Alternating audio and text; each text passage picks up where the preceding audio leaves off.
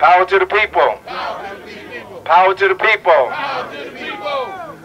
Brothers and sisters, I'm so glad that you have taken time out to join us today for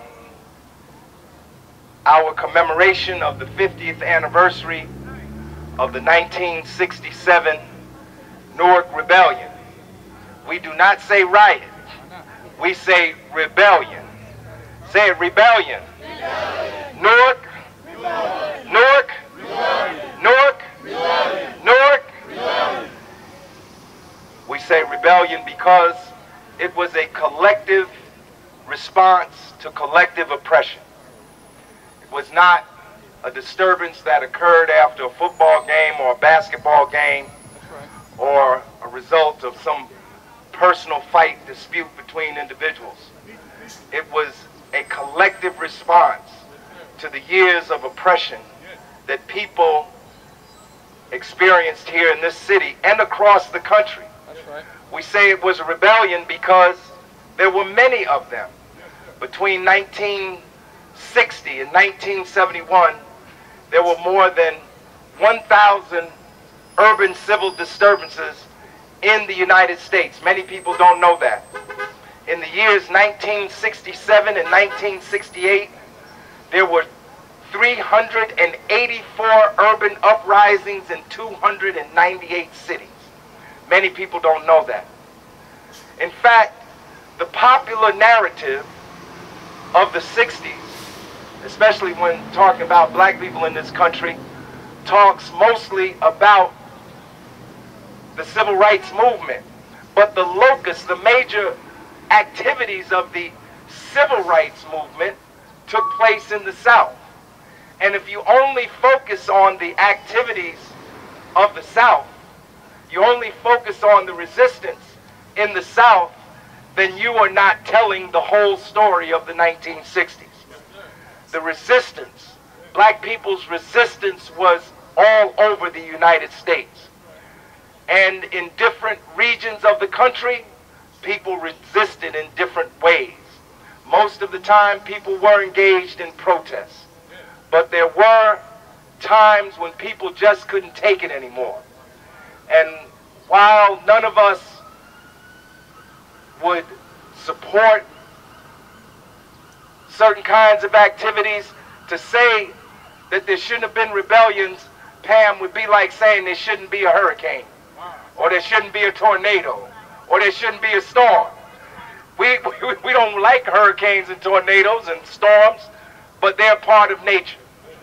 And the uprisings of the 1960s were a natural response to what people were experiencing in this country. In fact, you can't talk about the uprising of 1967 in Newark, New Jersey, without putting it in the context of black people's struggle for freedom in this country from the time they brought us here in chains. You can't do it.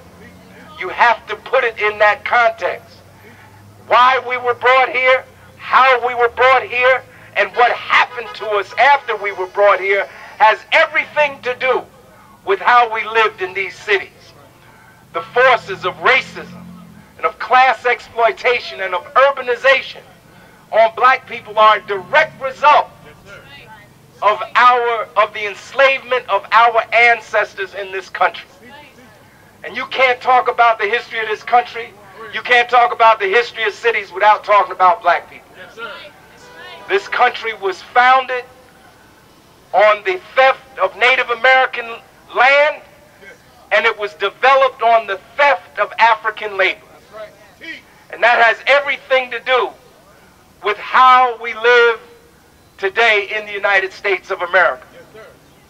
This is very important to understand. This state, New Jersey, was a Dutch colony at first.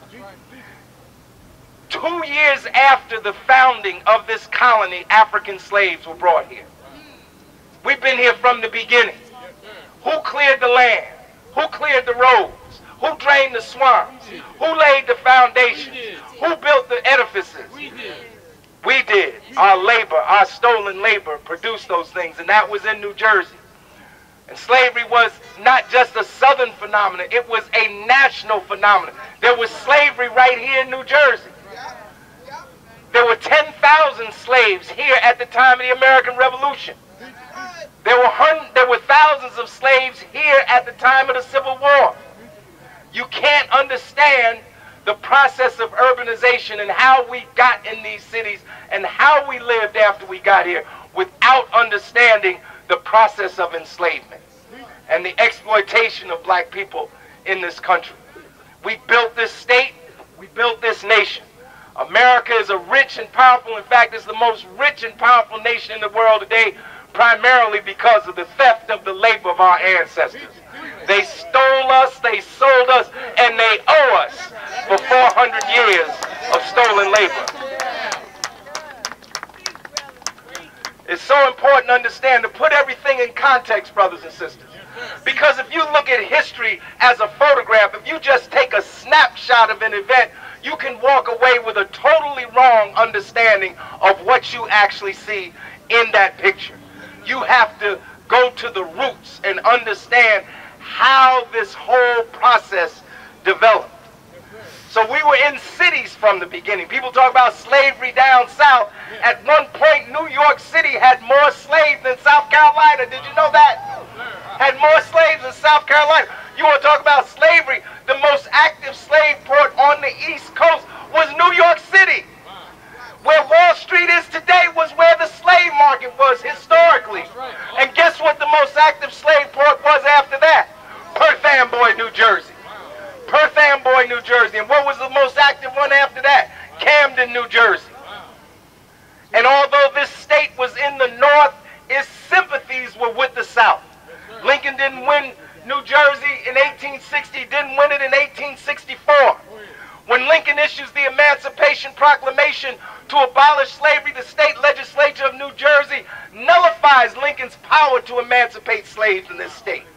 After the Civil War, it took three-fourths of the states to amend the Constitution, to pass the 13th Amendment. It took 27 of the 36 states. New Jersey wasn't in that 27 state supermajority needed to ratify the 13th Amendment. This state's sympathies were very much with the South. At one time, the national headquarters of the Ku Klux Klan was right there in Kenilworth, New Jersey, less than 15 minutes away. See, you got to understand history, brothers and sisters. If you don't understand history, you're going to miss the whole mission. You're going to miss the whole thing. 67 wasn't the first rebellion.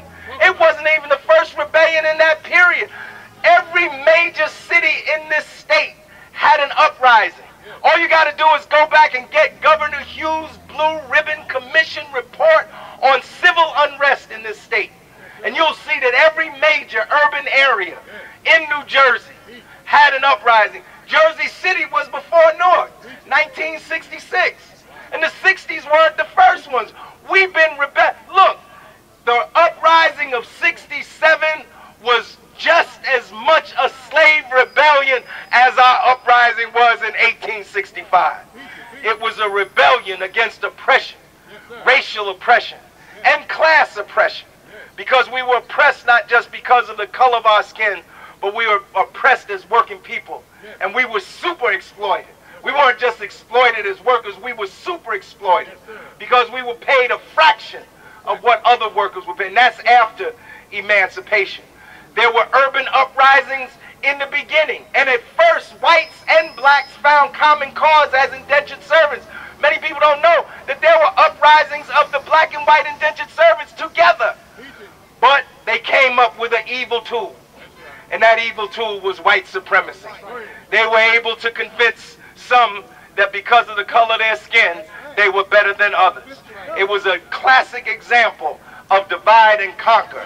And soon enslavement became coterminous with being black in America. It took about 60 years for all the colonies to pass laws that said if you were born of an African mother, you were enslaved, and these are their words, in perpetuity.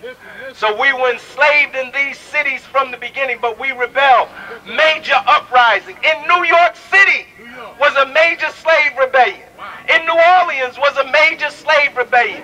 In the 19th century, there were uprisings of free blacks in the cities. After World War II, there were uprisings. This wasn't the first uprising. We've been rising up ever since they brought us here against our will. We've been fighting back, fighting for freedom and fighting for liberation. And you have to understand what happened in '67 in that context. Because if you don't understand that history, you'll misread the whole situation. And before you know it, you'll find yourself supporting the very people that we were fighting against. You have to have an understanding of our history, brothers and sisters. So this city was an apartheid city. It was as much apartheid as Johannesburg was apartheid. In fact, you talk about apartheid, you talk about South Africa. The South Africans learned the apartheid from white Americans. There was no system of apartheid in South Africa prior to the 20th century. That came into being when the Afrikaner Party came into power. They literally lifted the segregationist laws from the books of this country and put it in their country. And then the system of Bantustans that they developed in South Africa was based on the system of Native American reservations here in the United States. You've got to understand, brothers and sisters, the roots of our oppression. We were oppressed in this country, and from the beginning, we fought on the shores of Africa, we fought on the slave ships, we fought on the plantations, and we fought in the cities. We fought against slavery, we got that abolished. We fought against Jim Crow, we overturned that, and we're going to keep fighting until we get freedom, justice, and equality for everybody in this country. We're going to keep fighting. We're not going to stop fighting. My last dying breath, we will fight. And this was an apartheid city. This was a majority black city as early as 1960. But it was under the control of a white power structure. And don't tell me about Jim Crow in Atlanta. And don't tell me about Jim Crow in Charleston. We had Jim Crow right here in Newark, New Jersey. I'm old enough to remember. In my lifetime, we had segregated movie theaters. Did you know that? We had segregated movie theaters right here in Newark, New Jersey. Black people couldn't sit in the mezzanine. They had to sit in the balcony. I remember when they used to, Boylan Avenue pool was a public pool. And they used to chase us down South Orange Avenue all the way down to the Parkway because they didn't want no black kids in Boylan Pool. I can remember that. Can't you remember that? In our lifetime. I can remember when on Olympic Park, black people could only go to Olympic Park on certain nights. They had colored nights.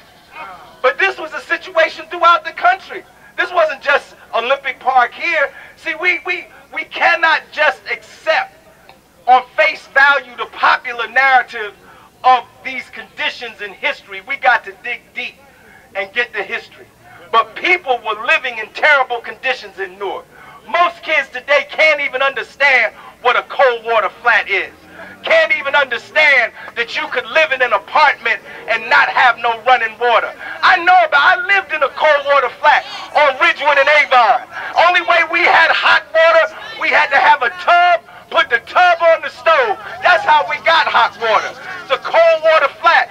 In 1967, more than 60% of Newark's housing was substandard. And not only cold water flat, most kids, if you less than 40 years old, you wouldn't even understand what coal heat is. Cold water flats heated with dirty coal furnaces and black children having the highest rates of asthma because of that. Because those old coal furnaces gave off those fumes and gave off that dirt. I know about it because I was one of those asthma. So I'm talking about what I know. I ain't talking about what I read or what somebody told me. I'm talking about what I know.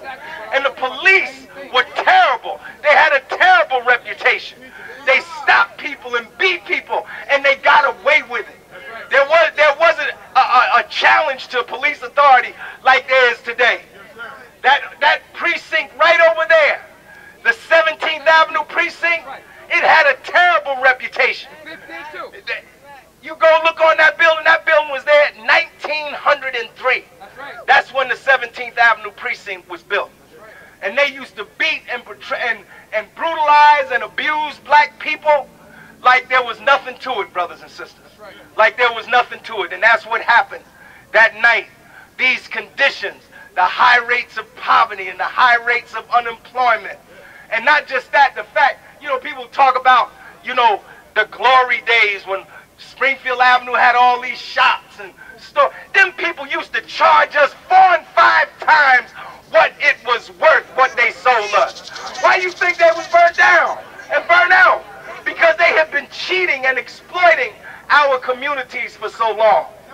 People responded, and finally, when they got John Smith and they beat him and they took him over there to the 17th Avenue precinct, they took him over there, people thought he was dead. Right over there, 17th Avenue precinct was in the heart of what was called Hayes Homes. How many people here remember Hayes Homes? You could look out the window and look down on the precinct. And so groups were protesting out there. The NCUP and the United Brothers and CORE and the NAACP. And there was a confrontation between the police and the protesters. And that's what started the uprising of 1967. And we say uprising, we don't say riot. If it was a riot, the police could have handled it. They couldn't handle it. They couldn't handle it. They had to call in the state troopers, 700. And then they started, people talk about destruction. Most of the store windows that were broken by the state troopers shooting into the windows. They were shooting into the windows. These people here, these 27, weren't none of them shot by snipers. That's what they want to tell you. They were killed by... Read Ron Parambo's book, No Cause for Indictment. None of these people were killed by civilians. The medical examiner at that time looked at the bullets and said they all came from weapons held by the Guard and held by the state troopers. But our people resisted. They continued. Finally, they had to call in the National Guard. Don't tell me about Iraq.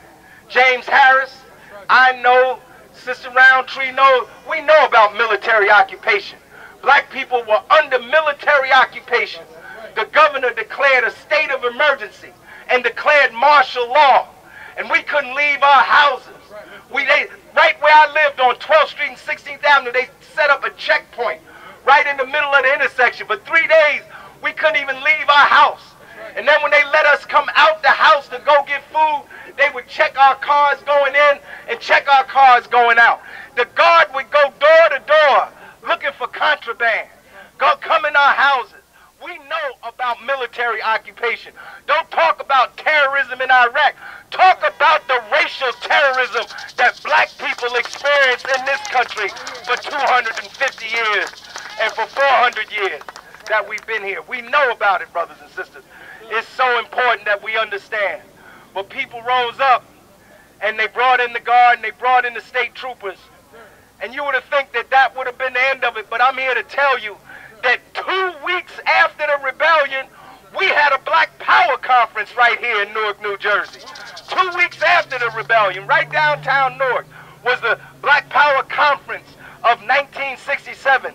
And from where I'm standing right now, I can see West Kenny Junior High School right there. West Kenny High School was where the Black Power convention was held in 1968, and where they call it University High School now, it was called Clinton Place Junior High School then. Over on the other side, Clinton Avenue, near Lyons Avenue, Clinton Place was where the Black and Puerto Rican convention was held. And I'm telling you, there was a lot of physical destruction in 1967. There was a lot, but you know what else there was? There was the liberation of our minds. Most black people wouldn't even, if you called them black before 1967, they'd be ready to fight. But after 1967, and after James Brown said, "Say it loud, I'm black and I'm proud," we all was talking about we was black. Ken Gibson ran for election in 1966. He lost the first time. And in 1970, the corrupt mayor, Adonisio, was under indictment, still in 1967, people might not have been in a frame of mind to achieve victory in 1970.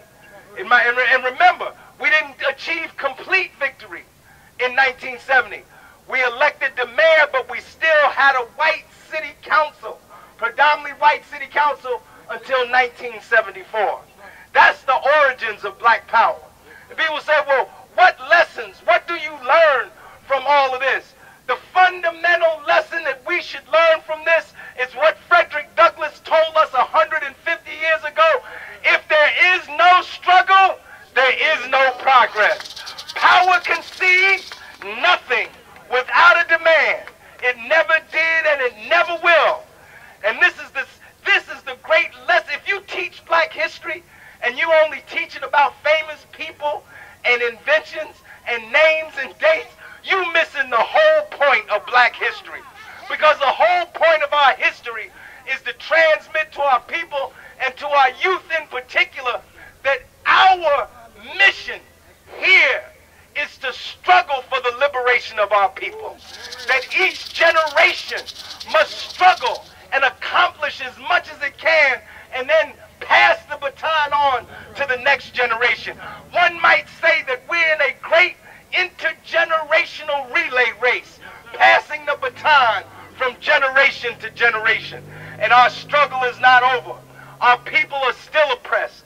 We see 50 years later, there are twice as many poor people in America as there were in 1967.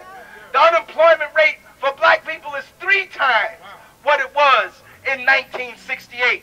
More people living in poverty, more people unemployed. We still have to continue to fight. And police brutality is as much a problem today as it was when they beat John Smith in 1967. If there hadn't been an organization protesting and fighting police brutality in this city, the Newark Police Department would have never been put under a consent decree. They would have never been put under a federal monitor. That happened because we struggle. We have to fight and continue to fight, brothers and sisters, and fight on all levels and use every means available to us. Use the vote, use our dollars, and use our marching feet. We got to use everything that is available to us. Everything, everything. Things I mentioned and things that I won't mention.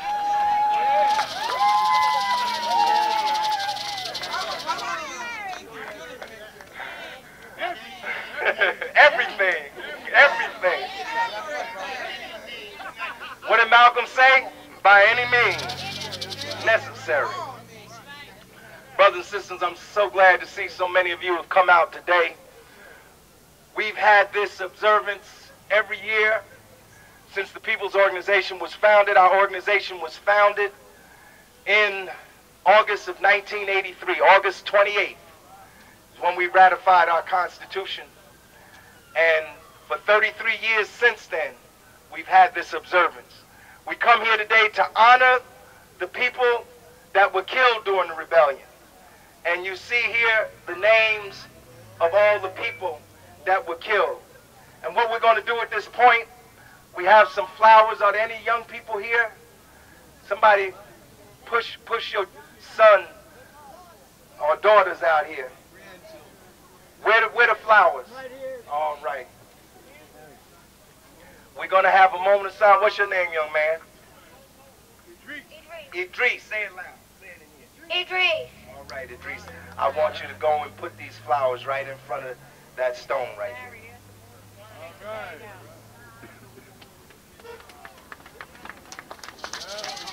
Turn around. Stay there for me.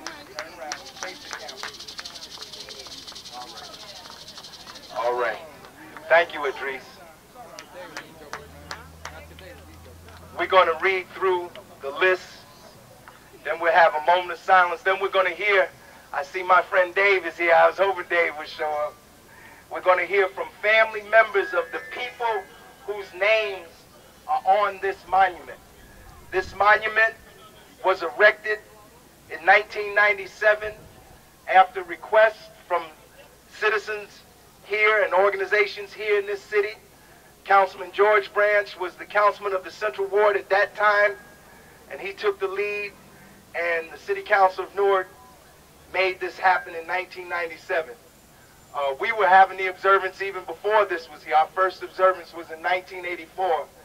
We used to have what we call the Black Liberation March on the day of the rebellion. But after they put this here, we started having these more formal observances. So I'm gonna ask, where's Vice Chairwoman Ingrid Hill? I'm gonna ask Vice Chairwoman, you too comfortable, or you want to come up? I'm gonna let you read the names. Read the names. It's short.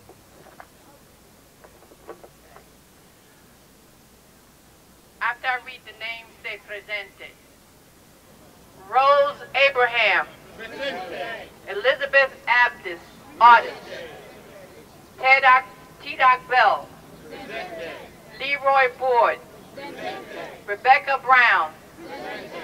Mary Helen Campbell. Presente. Rufus Council. Presente. William Furr. Presente. Hattie Gaynor. Presente. Raymond Gilmer. Presente. Isaac Harrison. Presente. Rufus Hawk. Presente. Oscar Hill. Presente. Jessie Mae Jones. Presente. Robert Martin. Presente. Albert Miser. Presente. Captain Michael Moran. Presente. Eddie Moss. Presente. Cornelius Murray. Presente. Michael Pugh. Presente. James Rutledge. Presente. Victor Lewis Smith. Presente. James Sanders. Presente. Eloise Spellman. Presente. Richard Taliaferro. Presente. And Detective Fred Toto. Presente. Thank you. Now, if we could just have a moment of silence for those who were killed during the rebellion. A moment of silence. If you're so inclined, raise your fist. Power to the people.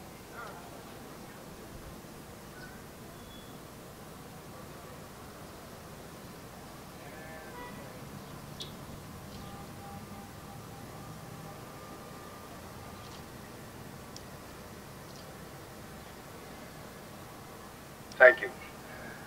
We're going to hear from the family members of folks who are on this monument.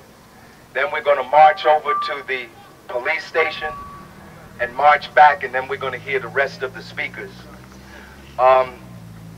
If there are family members of any of the people who are on the monument, if y'all would come close. And the first person I'm going to call is the first person I saw.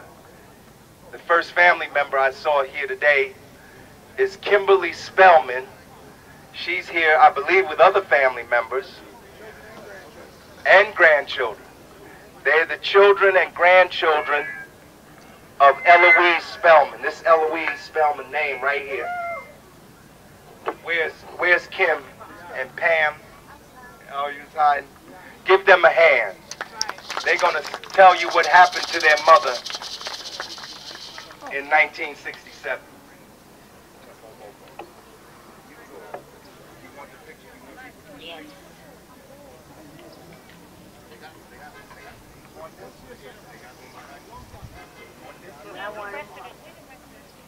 Could all my sisters and brothers, my nieces, my nephews, my great-nieces, my great-nephews, all of Eloise Spellman's children and grandchildren, please come up here with Aunt Kim?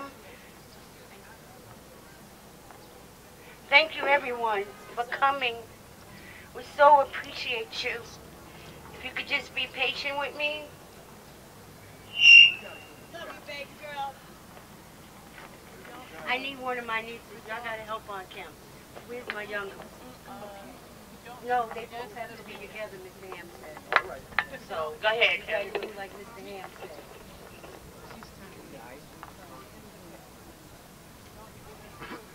I'm going to take you back a little bit, if y'all don't mind.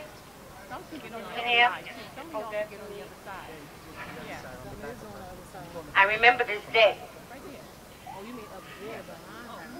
This is the 30th commemorative anniversary, July the 9th, 1997. It was the first year that we came here.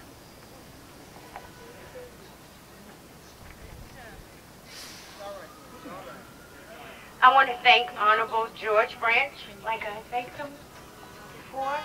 I want to thank the Reverend James Churchwell from the Emmanuel Church of Christ, the Souls of Integrity, the Voices of Hope, Evangelist Patty Roscoe, Miss Eddie Mae Livingston, and also Miss Jackie Slapp, and Kenneth Gibson, and Mr. James Sharp. Those were the people that were there for me when I was growing up.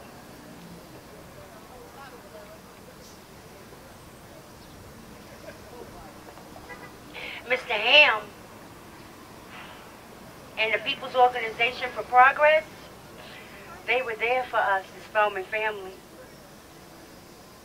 Way before we were here, we were going to the church. I think it's West McKinney, the church, the Baptist church. I was a little younger, but I remember coming. I remember all the young people marching. I remember the signs. I remember the names.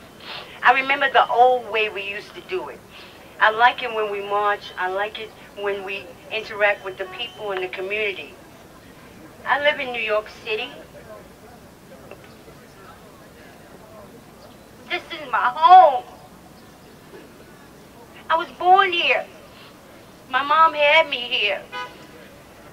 I was born at Martland Hospital, Martland. Am I pronouncing it right? Y'all help me out. Come on, help me, y'all. Y'all my family. That's what it say on my birth certificate. Okay. And I was raised in foster care. It separated me from my brothers and sisters. Here in Jersey, they sent the four youngest, the four babies, to New York. And we were raised in foster homes.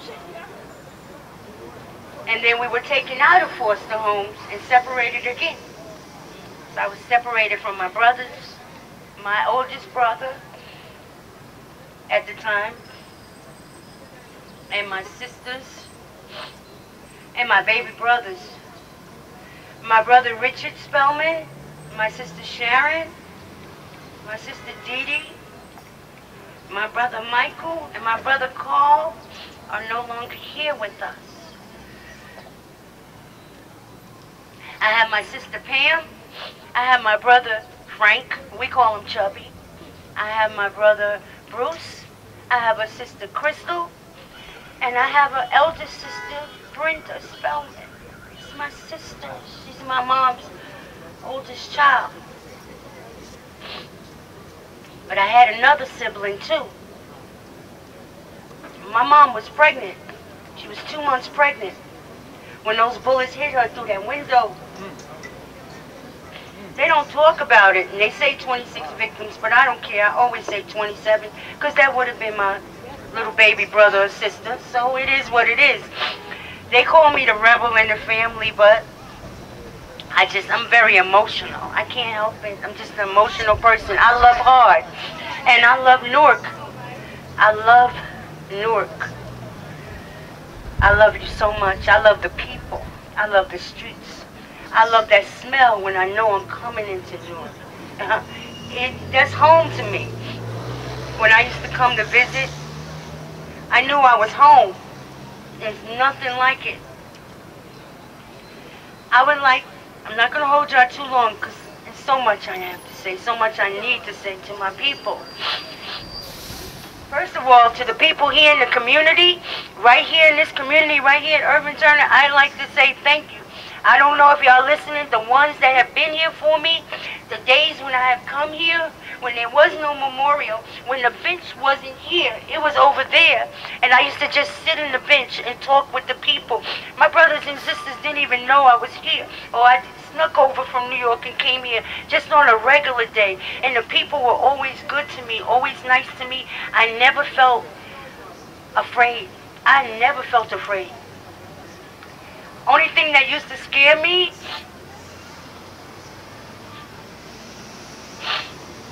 were the police. It used to bother me, and not even bother me, but it made me question why would they send out 3,000 National Guards, 300 state troopers, because they said the regular police could not handle the crowd. They constantly say rebellion is not it. It was a rebellion. It was never a riot. It was a rebellion. The people rebelled against what was going on. I was a little young. I was what, 3, 4? How old was I, sister? So they remember more than I do. But the things that I do remember from that day, when they took us out the apartment, it's embedded in my head, y'all. It hurts every day. Every day. They took all of us out the apartment. They treated us like nothing. They forgot about the children. My mom was bleeding. My mom was shot from the waist up. Let me break it down, because they ain't going to break it down to you in this autopsy reports, in the ballistic reports, and the homicide reports. She was shot 12 times from the waist up. The bullet that perforated her neck, she bled out. Ambulance, you could forget about that. There was no ambulances able to get past the tanks and past the police. It was martial law. The ambulances didn't get to our building for a good hour, right? People were dying. I want to say 2 more things, and I'm not going to hold y'all. I'm sorry.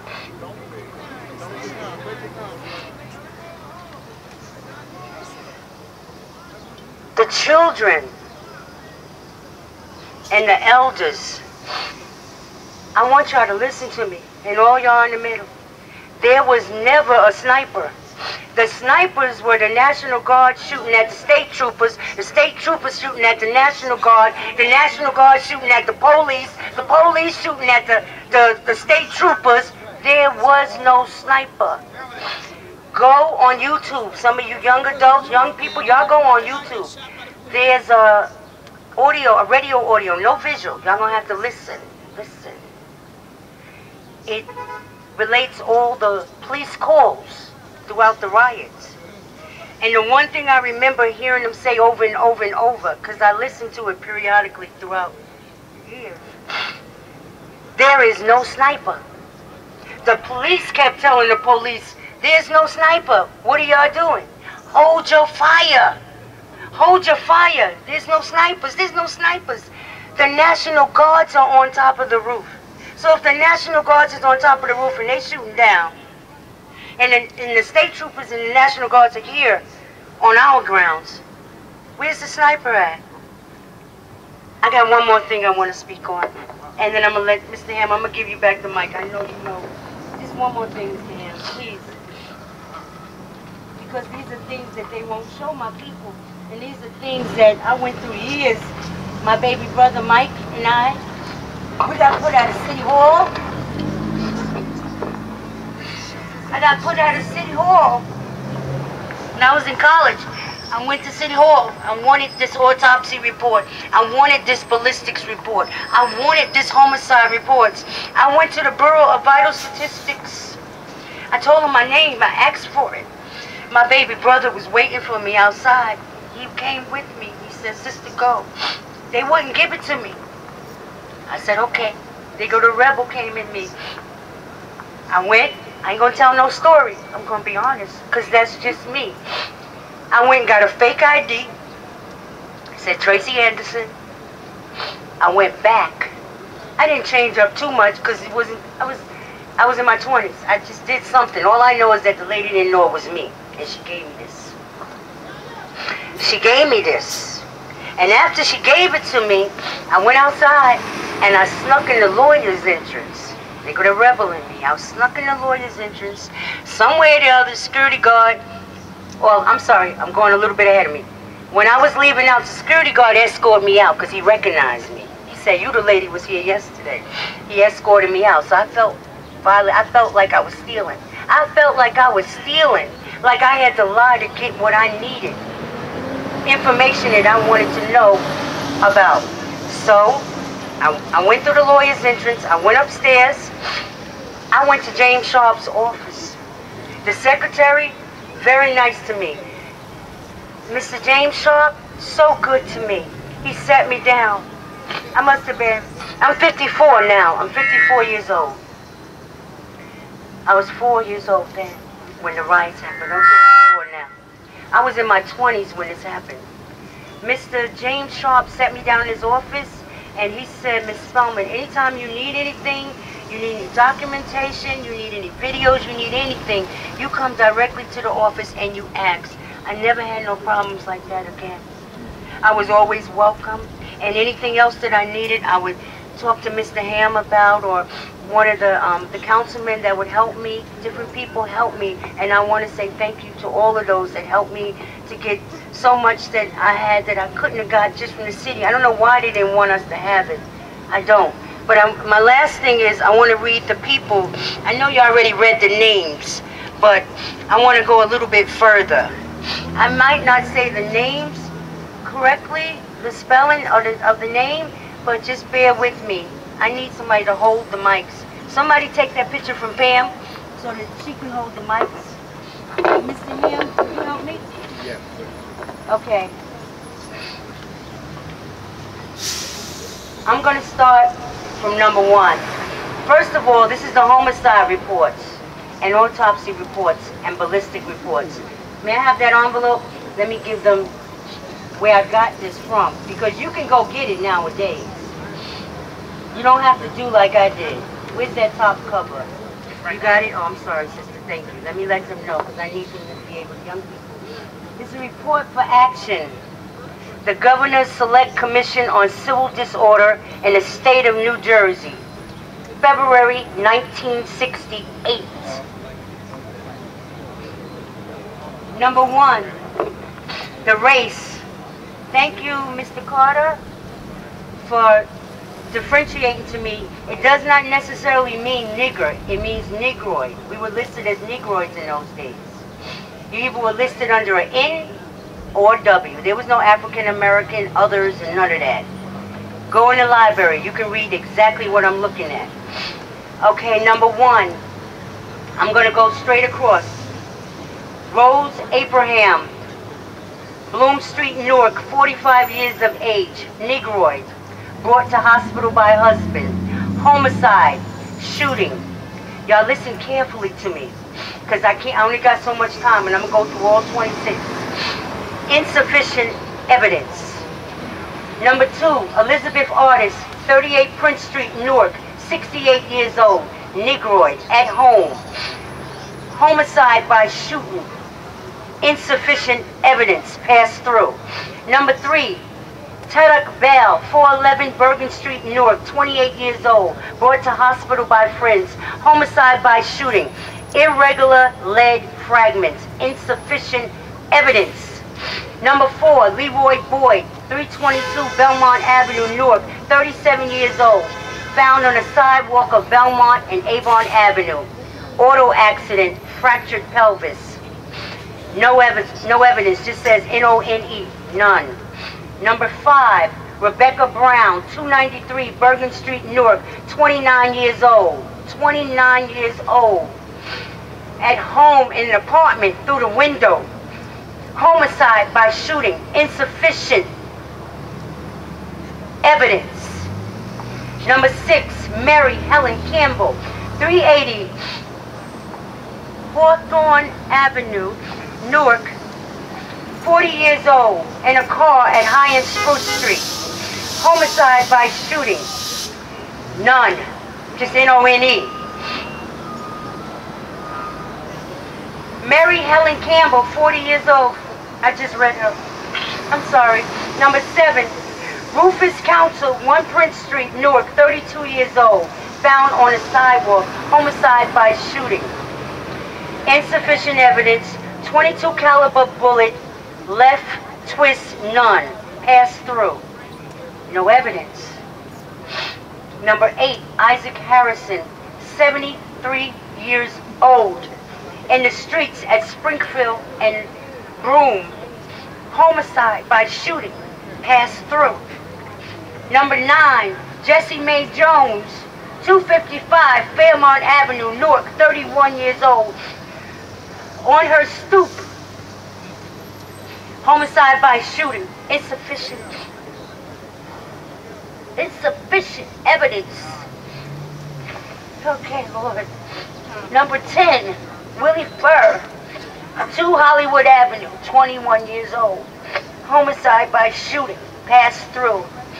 One lead fragment, no value for ID. Insufficient evidence. Number 11. I'm almost there, y'all. I'm so sorry. Hattie Gaynor, 302 Huntington Street, Newark. In her apartment. Homicide. Insufficient evidence. Number 12. Raymond Gilmore, 355 Ferry Street, Newark. 20 years old. Insufficient evidence. Number 12. Raymond Gilmore, 355 Ferry Street, Newark. Homicide in the streets. Insufficient evidence. I don't have to go to the other paper.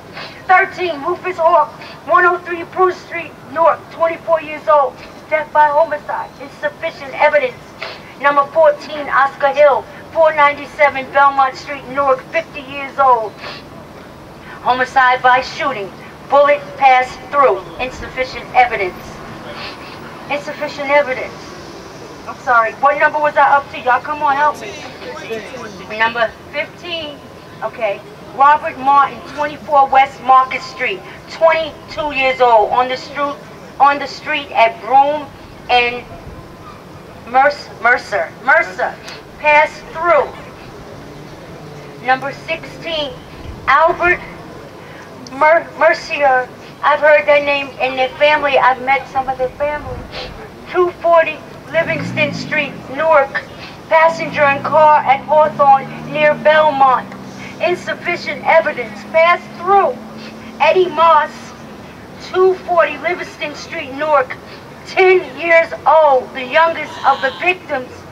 Negroid passenger in car at Hawthorne near Belmont. Passed through. Insufficient characteristics for ID. Number 18, Cornelius Murray, 16 Wainwright Street in Newark, on the sidewalk of June's near Springfield. Homicide by shooting. Insufficient evidence. Number 19, Victor Lewis Smith, 32 Barclay Street, Newark, 22 years old, in a hallway at 26 Edmond Place. They say he died from an overdose. And it still says insufficient evidence. Okay, what number am I on? Y'all help me. Number 20, Michael Pugh, 340 15th Avenue, Newark, 12 years old, on the sidewalk in front of his home. Insufficient evidence. Homicide by shooting. Shotguns. These are all shotguns. Number 21, James Rutledge, 171 Lehigh Avenue, Newark, 19 years old, inside of Joe Ray Tavern, Bergen and Custer. It says 38 caliber bullets, 2 of the 5 bullets, insufficient characteristics for ID, 3 bullets with the rifling of 5 lands, 5 groves, right twist, passed through. Insufficient evidence. Number 22, my mom, Eloise Spellman, 322 Huntington Street, Newark, 41 years old, inside her apartment, minding her business with her children, taking care of babies. Homicide by shooting. Superficial wound. Insufficient evidence. Number 23, James Sander, 52 Beacon Street, Newark, 16 years old, at or near Sampson's Liquor Store on Springfield and Jones. Insufficient evidence.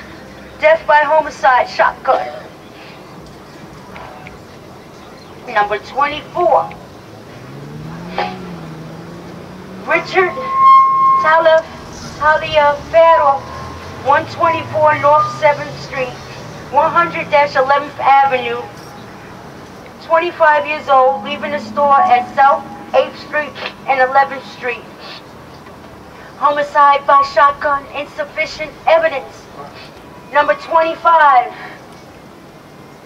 Detective Fred Tutu,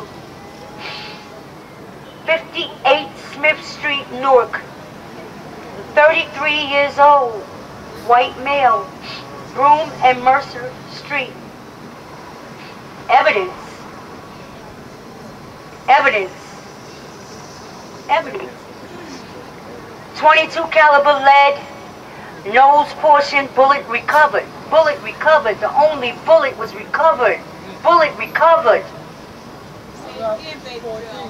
Bullet recovered. Bullet recovered.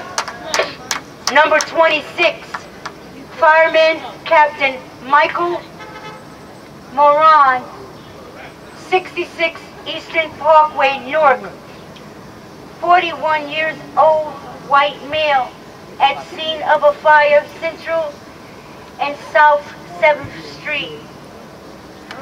Homicide by shooting, bullet wound, left flask, metallic bullet. Evidence recovered. 30/06 rifle bullet recovered. Not valid. Casting. Casting was not recovered. Thank you.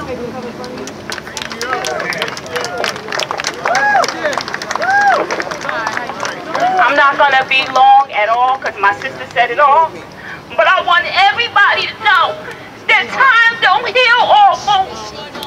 Time didn't heal this wound because every day of my life, my mother, Eloise Spellman, comes to mind. And every day, I miss my mother.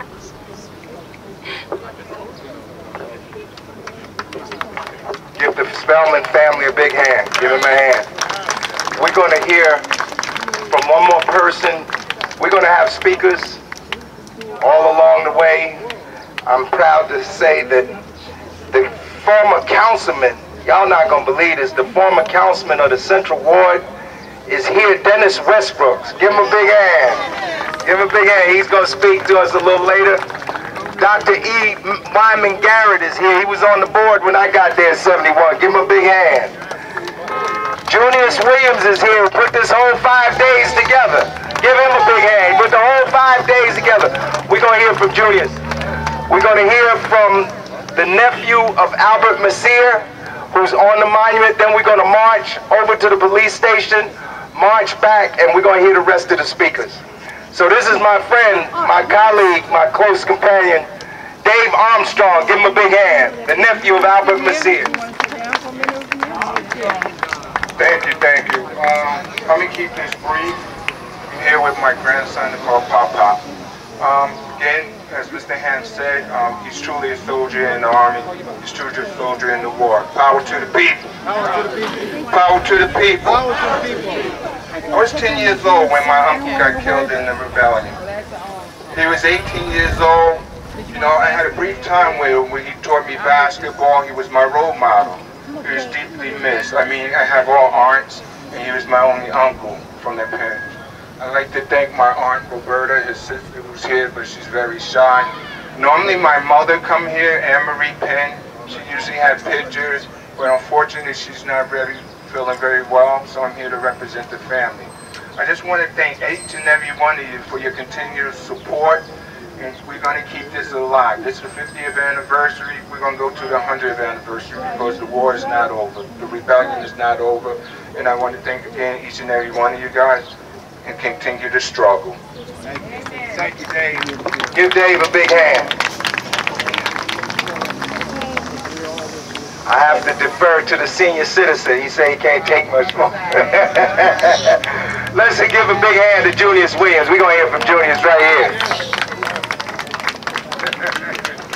They say that freedom is something really very hard to come by. Oh Lord, we struggled so long.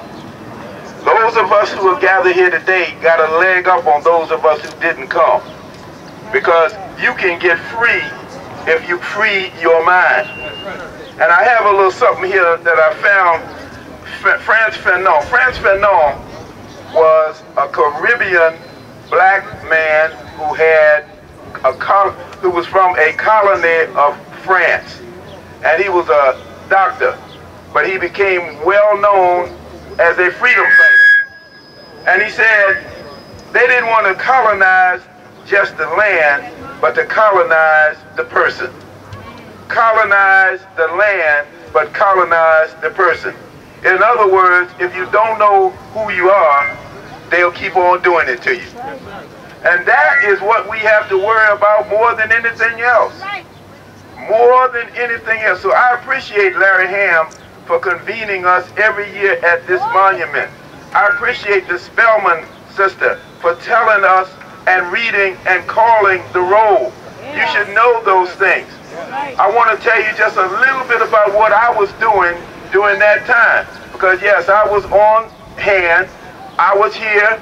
I was not just an observer, because at some point somebody had to take the information and the evidence about what was going on, what the police were doing to us. So I was a law student at the time, and I had some other law students working with me. We were working on urban renewal at the time, trying to figure out how we were going to stop the medical school from taking all the land they wanted to take, and eventually we did. But we got called off to say, well, the police are rioting. They're killing people indiscriminately, and we need somebody to go out and take affidavits. So all the names that she read, most of them, most of the evidence that was collected, evidence from witnesses, people who actually saw things, were collected by my law students, me and my law students. We did that. We did that. Now, I want to just tell you about one in particular that really disturbed me. And his name was James Rutledge. He was on that list that was called. He was 19 years old. And he and a friend went into Joe Ray's bar to get some liquor in a leftover liquor store that had already been looted. They were in there looking for scraps. 2 of them. So the state police rolled up on them while they were there. One of them hid. James Rutledge did not. He was willing to take whatever medicine they had in terms of the law. Okay, Your Honor, okay, officer, I'm here, arrest me, take me downtown.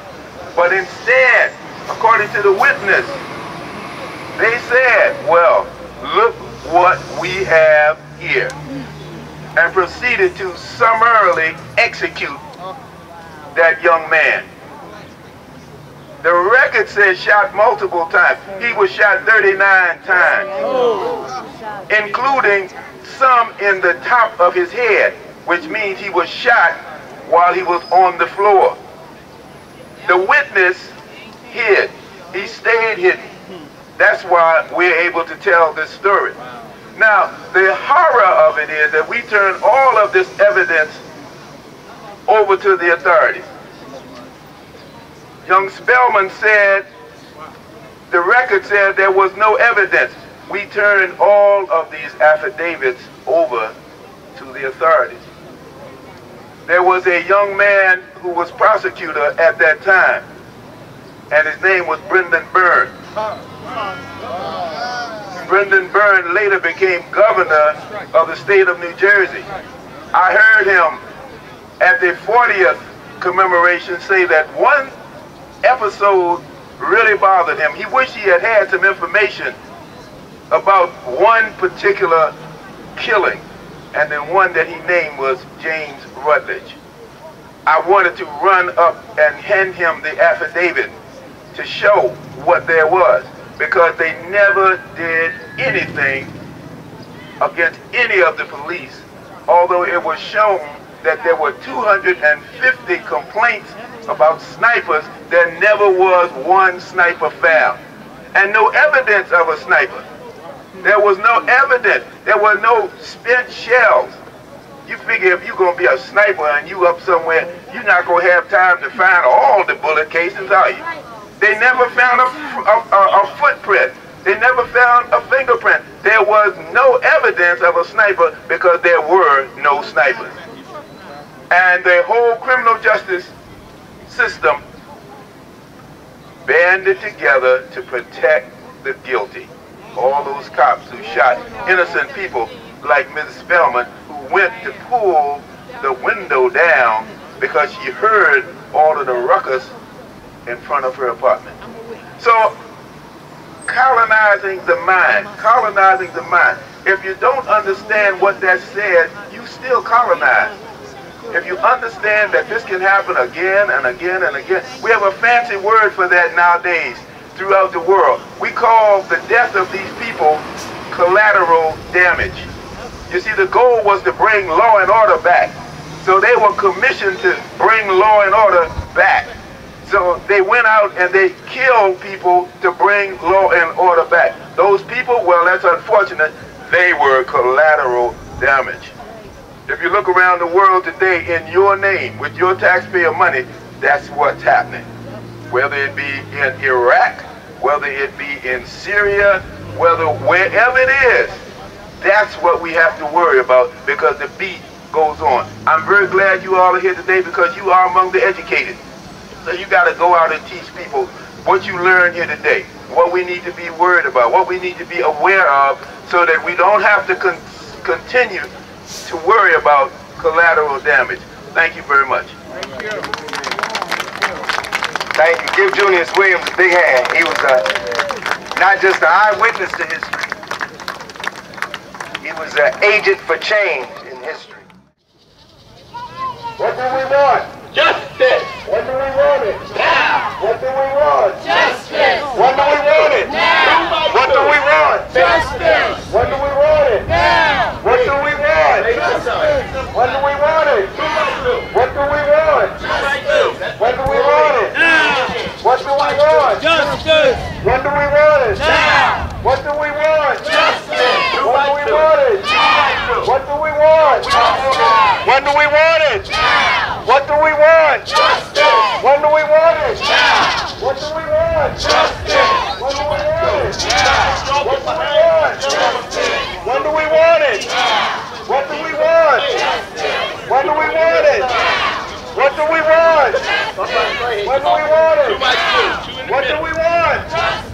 When do we want it? Two What by do two. we want? Two by two. When do we want it?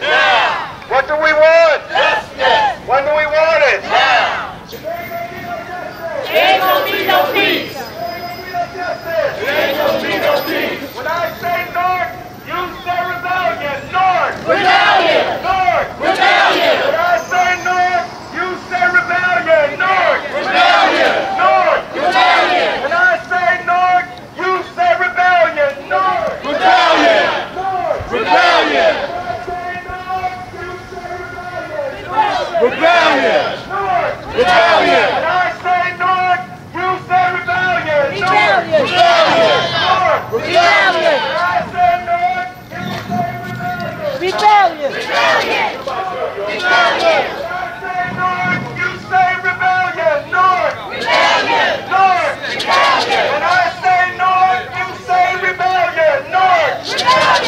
North. Rebellion! When I say North, you say rebellion. North. Rebellion! North. Rebellion! When I say North, you say rebellion. North. Rebellion! North. Rebellion! When I say North, you say rebellion. North. Rebellion! North. Rebellion! When I say North, you say rebellion. North. Rebellion! North. Rebellion! North. Rebellion! North. Rebellion! When I say North, you say rebellion. North. Rebellion! North. Rebellion! When I say North, you say rebellion. North. Rebellion! North. Rebellion! When I say North, you say rebellion. North. Rebellion! North. Rebellion! When I say North, you say rebellion. North. Rebellion! North. Rebellion! When I say North, you start say up your- rebellion. North. Rebellion! North. Rebellion! When I say North, you say rebellion. North. Rebellion! North. Rebellion! When I say North, you say rebellion. North. Rebellion! North. Rebellion! Rebellion! Rebellion!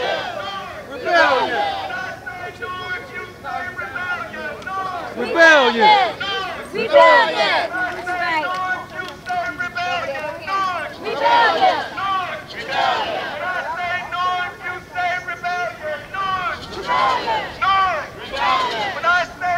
rebellion, Newark. Rebellion. Newark. Rebellion. When I say Newark, you say rebellion. Newark. Rebellion. Newark. Rebellion. What do we want? Justice. When do we want it? Now. What do we want? Justice. When do we want it? Now. What do we want? Justice. When do we want it? Now. Stop police brutality. In the black community. Stop police brutality. In the black community. Stop police brutality. In the black community. Stop police brutality. In the black community. Newark. Newark. I say Newark, you say rebellion. Newark. Newark. I say Newark, you say rebellion. Newark.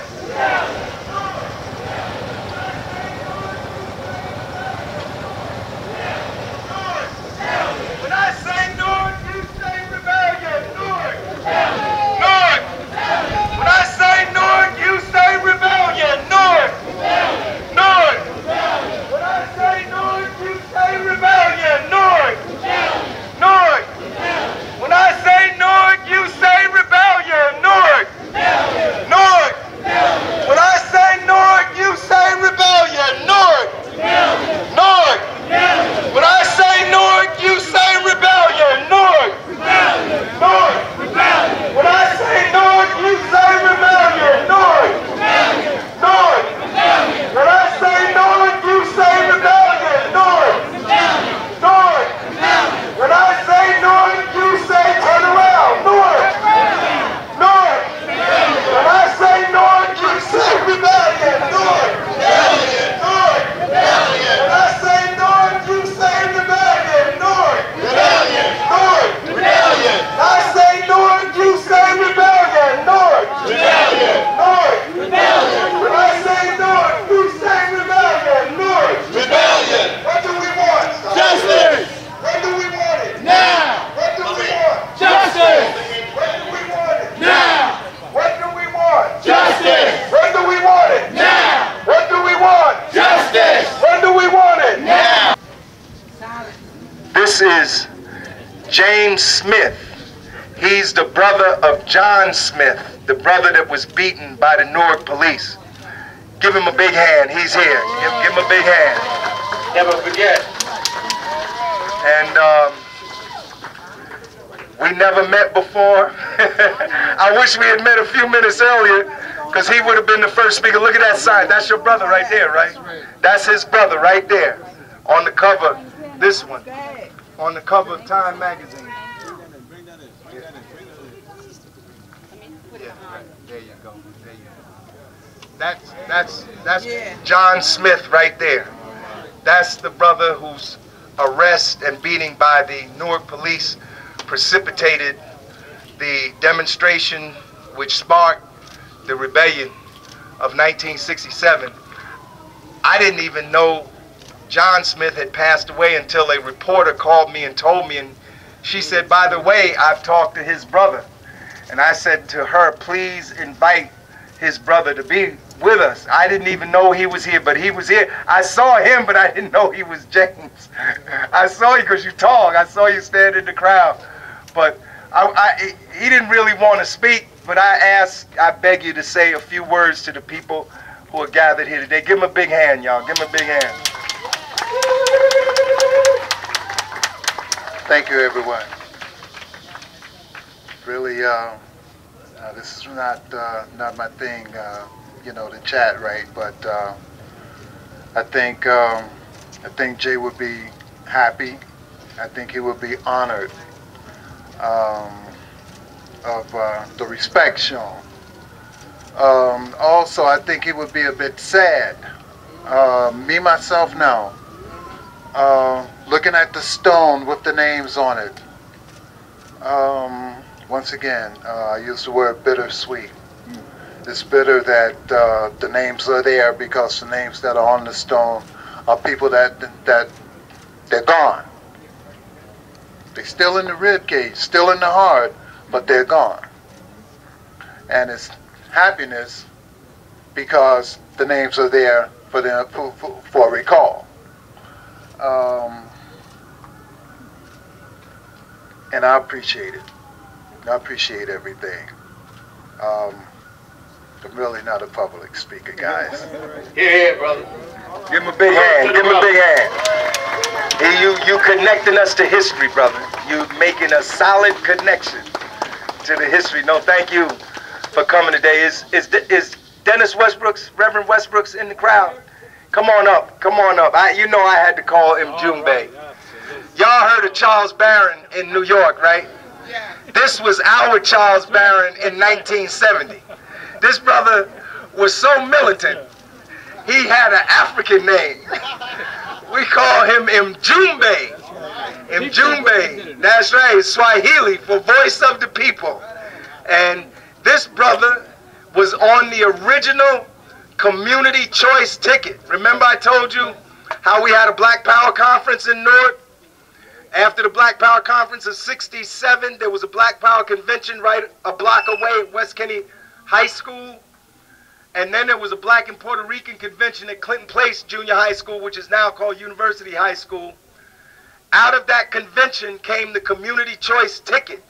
It was Ken Gibson for mayor, Sharp James for South Ward, Dennis Westbrook for Central Ward. Who else was on the ticket? Was Earl Harris on the ticket? Earl Harris, at large. Anybody else? Ramon and Yesus. Ramon and Yesus for at large or North Ward? At large. At large. But that was a community choice ticket of 19, and Ted Pinkney was on that ticket. But I just felt, I hope the families will excuse me, but we had two powerful connections to history. James Smith, the brother of John Smith, whose beating started the rebellion, and the product of Black Power, of newborn Black Power in Newark. Had it not been for, and Reverend Roundtree is here too. I don't want to forget Reverend Roundtree. Had it not been for the rebellion, we might not have elected Ken Gibson in 1970. But I'm going to let Mjumbe. Now, at that time, I was called a Dimu Chunga. I'm still called a Dimu Chunga. But I was so militant, I couldn't get a job. See, that's one of the perils of being militant. Nobody will hire you, especially if your name in the newspaper every day. And we didn't even have the internet back then. But this was the only brother that would give me a job. That's how I made a living while I was on the Board of Education, because the Board of Education wasn't a paying job. He hired me as his aide, and he used to make me leaflet all of Hayes homes by myself. But it kept bread and food on the table. But I love you, Mjumbe. We love you. Give him a big hand. Dennis Westbrook's Mjumbe. Okay. I'm not going to be long, I promise, because I'm just happy to be here 50 years later, because I could have been dead and gone. Surprisingly enough, next year I will be 80. And that's a long time, folks. Now, when I ran for councilman, my slogan was power to the people. And I see it is still a slogan. That's right. Thanks to you. I live in Pittsburgh now, and probably one of the reasons I didn't get elected in '79 is because I was probably too militant. And I was hurt by that loss. I'm a minister by profession, so when in '75 or '76 I got a call to a church, I took it. I didn't want to, but I took it. The church was in New York. But anyway, Newark has always been on my heart. I'm glad to be here. I drove from Pittsburgh to be here, and I'll come back here anytime this man asks me to come back here. It's my second home. I love Newark. If I'd got reelected, I know I'd still be here. I know I would have still been here. But anyway, I'm just glad to be here and be a part. I'm alive and well, thank God. And as often as I can come back here to be with you, I will do so. Is that right, Brother Malachi? Okay. And support this brother. He's a good brother. I'm proud of what he's doing. And I hope you keep on keeping on, brother. There you go. All right. Mjumbe. Mjumbe. Black power. Black power. Black power. Black power. Black power. Power to the people. Power to the people. Power to the people. Now y'all don't know how that warms my heart. To see the Mjumbe after 40 years. Wow. 40 years since I left Mjumbe. Junebay in '74. I went back to school. My term on the board was up. Mayor Gibson said I was the worst appointment he ever made. That's what he said. It's in the newspaper. But I proudly, yeah, it was true. I proudly bear that title. But today I want to make a call. Is Mildred Crump here? Where's Mildred? Where's Mildred? She's not here. Okay, she didn't walk over. Well, I want to make a public call. I'll make it again back at the monument. I call today upon the mayor of Newark, and I call upon the city council of Newark. I call upon the mayor to make a proclamation, and I call upon the Newark City Council to pass a resolution to now and henceforth forevermore not to refer to the uprising of 1967 as a riot, but to officially refer to it as a rebellion from this point forevermore. That is an official request on my part to the mayor and the city council of Newark. I heard the mayor last night at the very great rally at West Kinney Junior High School, and he himself made the clarification that it should be referred to as a rebellion and not a riot. But we need an official document.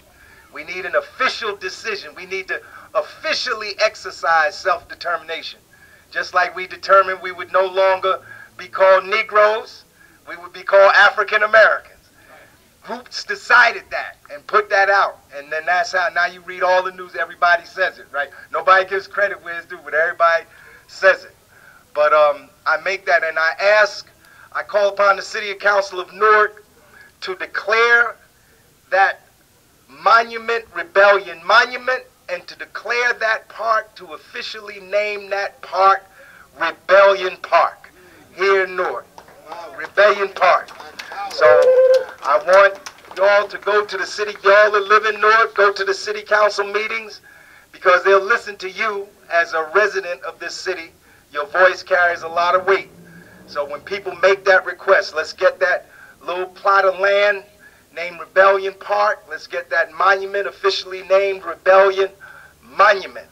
And let's let them make it nice, put a fence around it and everything, you know, and make it nice, make it historical, you know. That's how a historic site. This city was the hub of black power in the United States. People don't know that. This was the hub of black power.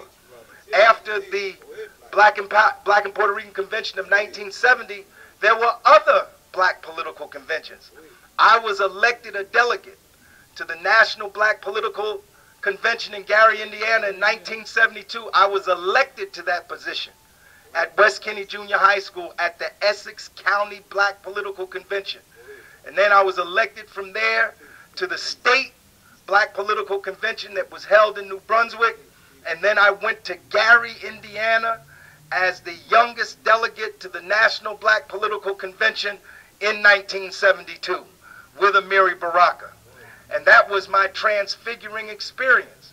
It was after being at Gary that I came off of Ridgewood Avenue. That's like 2 blocks away. I lived at Ridgewood and Avon.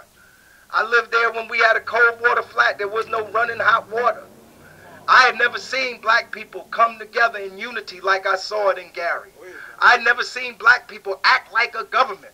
They were like a government. They was 50 delegations, each identified, passing resolutions, making a national black political agenda. I was only 18 in 1972. I just turned 18 in 1972. I'd never seen such a thing. So after that, I asked Amiri Baraka to give me an African name, and he gave me the name Adimu Chunga, and I carry that name today. And we must never forget the great revolutionary contribution of Amiri Baraka to this city and to the Black Power movement. We're going to have one more speaker here, and then we're going to have the rest of the speakers back at where? Rebellion Park. What's it called? Rebellion Park. What's the name? Rebellion Park. There's a sister and brother here. They came all the way from Philadelphia. I know this sister is no stranger to you. If you ever want to meet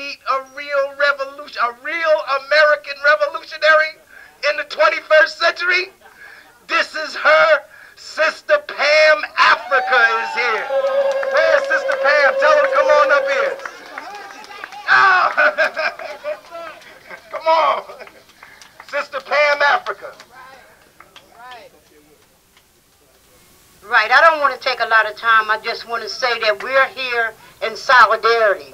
We're here because we must be here. And we want to see Rebellion Park. We want to see the name there. We want to be a part of that. We understand what's going on here.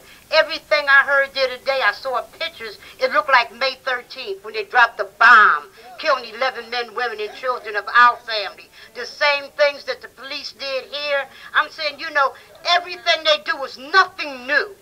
And but what we got to do is stay consistent. P.O.P is one of the top organizations to be a part of, and also that you can fight against this government. They teach, they educate, they march, they wherever you gotta be in order to make change. That's why we're here. We stand with P.O.P, we stand with the families here. I stand with the brothers and sisters that lost family members there, you know, at the rebellion. So, you know, let's stay together, and you know, media, we don't look for media anymore. Our media is here. We tell people, pull them cameras up. And, you know, and if you don't know what's going on, Google, go to YouTube. You'll find everything that went on here today. So let's pass it on, continue to build, because these people, these monsters, they're not people, they are building. Look at their children. They are teaching them how to do everything to kill us. And then when we do what it is that they're doing, teaching their children, they want to make us criminals. But we got to do it anyway because we're criminals from the womb on out. And also I'm saying we got to build. And we got to educate. And most of all, we got to defend ourselves by any means necessary. Teach the children the truth. Don't give them no lies. And that's what we heard here today. The sister that, you know, brought the paperwork here, and that investigated for her mother. That's what we do, to teach people what it is that they don't know. People have hope in this government. There is no hope. There is no compromising. We must continue to dig and teach and educate. I want to, in Philadelphia, get hold of Michael Cord to do a segment of radio shows called Rebellions. And we want to start off with the Newark Rebellion. All right, on the move. We're going to work that. On the move. On the move. On the move. On the move. Is Brother Munir still here? I saw Munir. I saw Sheila, but I think... Oh, they're back. They're back at the park. All right, we're going to get back on the move back to Rebellion Park, but let me just make one more official request. Right. I want to make official an official public request that the deaths of the 26 people during the Newark Rebellion, that each one of those cases be reopened, and that we demand justice. That we demand that all 26 cases be reopened. I don't care how many years, 50. It took them 40 years to convict. That's right, it took them 40 years to convict the murderer of Medgar Evers. So there's no statute of limitations. We want, this sister didn't read, when she was reading those names, she don't know what an effect that had on me. And I was trying to hold in my mind that thought till I got here, to make a public demand, not a request, a demand that those 26 people, you pick up Ron Parambo's book, No Cause for Indictment. They know troopers and police, state troopers and guardsmen shot those people. Nobody was ever indicted. Not even indicted, much less brought to trial. So as chairman of the People's Organization for Progress, on behalf of every member of my organization, we demand that the 26 cases of the 26 people killed in 1967 be reopened by the State Attorney General of New Jersey and by the U.S. Attorney for New Jersey. No justice! No peace! No justice! No peace! No justice! No peace! No justice! No peace! If there ain't gonna be no justice, All right, let's walk, let's march. Let them pull into the front. Let the head banner come back out. Come on up. I say Newark, you say rebellion. Newark. Newark. When I say Newark, you say rebellion. Newark. Newark. Rebellion. I know it. You say rebellion. Newark. Newark. Rebellion. When I say Newark, you say rebellion. Newark. Rebellion.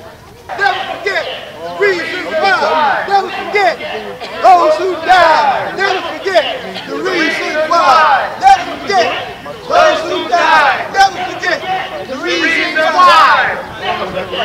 Those who died. Never forget. The reasons why. Never forget. Those who died.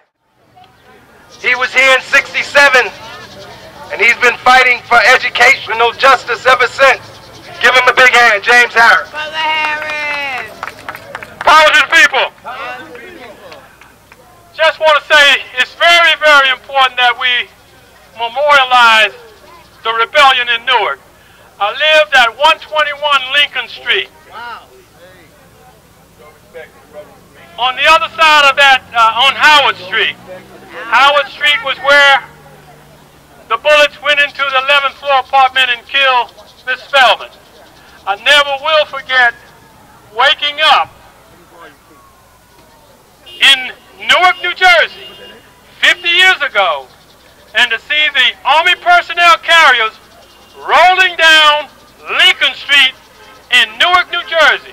This was not in another country. This was not in another state. This was right here in Newark, New Jersey. I also remember coming home from Montclair State, where I was with the Upward Bound program, and I got to Springfield Avenue and High Street, and the police said, "You can't go in there." I said, "What do you mean you can't go in there?" They said there's a riot going on, and we don't want any outsiders going into the area because we're trying to quell the violence. After I showed my ID, I was allowed in, and I remember distinctly seeing people walking down West Kinney Street. I remember when they broke into every store that did not have Soul Brother written on it on Springfield Avenue. And I remember that they burned down everything that could burn and broke into every glass window that was there on Prince Street. Because most people don't remember that Prince Street was where people came to shop on Friday, Saturday. That was the open market. Now we can talk about what happened to the people who brought the stuff out and the people who put the money in the cash register. But it wasn't the same people who brought the stuff out that put the money in the cash register. There was a racial thing going on. So the rebellion was not just about John Smith. It was about things that were happening over and over and over again. Just about everybody who lived here could talk about people who got arrested by the police in good health and were in real bad health, if they were healthy at all, when they came out of the police station. My brother-in-law was cornered on Sterling Street and was murdered. No arrests, no conviction, just murder. So it wasn't just that people were angry about one incident, they were angry about the corruption. The corruption. The corruption. Ken Gibbs, Frank Adonisio was under federal indictment for corruption. Federal indictment. So it's important that we never, ever, ever forget these names. But I got something else to say today, folks. There was a rebellion 50 years ago. But we're still being murdered in this community. And it's time to take stock of who the murderers are now and who is being murdered. We are losing more people in 6 months in this city than we lost 50 years ago. got to take stock as who's doing the murdering now. Because wrong is wrong, and murder is murder, and we've got to get to the point where we control our community by any means necessary. If other people won't protect us, we know how to protect ourselves. I got one thing to say in closing. As a person who was 26 years in the military, top secret clearance, I know that we know who bring guns in this community. I know who brings the drugs in this community. And I know that somebody could stop the drugs and the guns if they wanted to. But when you look at the destruction that's taking place today, it's black on black. But the facilitation, I don't know anywhere in this city where they manufacture guns. I don't know anywhere in this city where they manufacture drugs. But I know somebody knows where they are being imported into this city, and it's not just Newark. It's Jersey City, Patterson, Camden, Pleasantville, New Brunswick. All you have to do is follow the pattern. We can't, we got to deal with that. But as we remember these folks, let us never, ever forget the cause. It wasn't just one incident. It led from the time we got here to the present day. We have one thing that we need to do, not just today, but we need to make sure that our children are taught their history and their journey. And that is the duty of not only the public schools, but it's the duty of those of us in the community who know and understand. And I appeal to those folks who have the history. Don't assume that our young people know that history. If we don't teach them, they won't know. Power to the people, and we shall prevail. Give James Harris a big hand. Y'all know how long I've known him? 50 years. I met him in the summer of 1967. He was my first track coach. Right now, I want to ask my friend Richard Commemoration to come and say a few words. Give him a hand, Richard Commemoration. He is a member of the People's Organization for Progress. And was here in 1967. Thank you, Larry.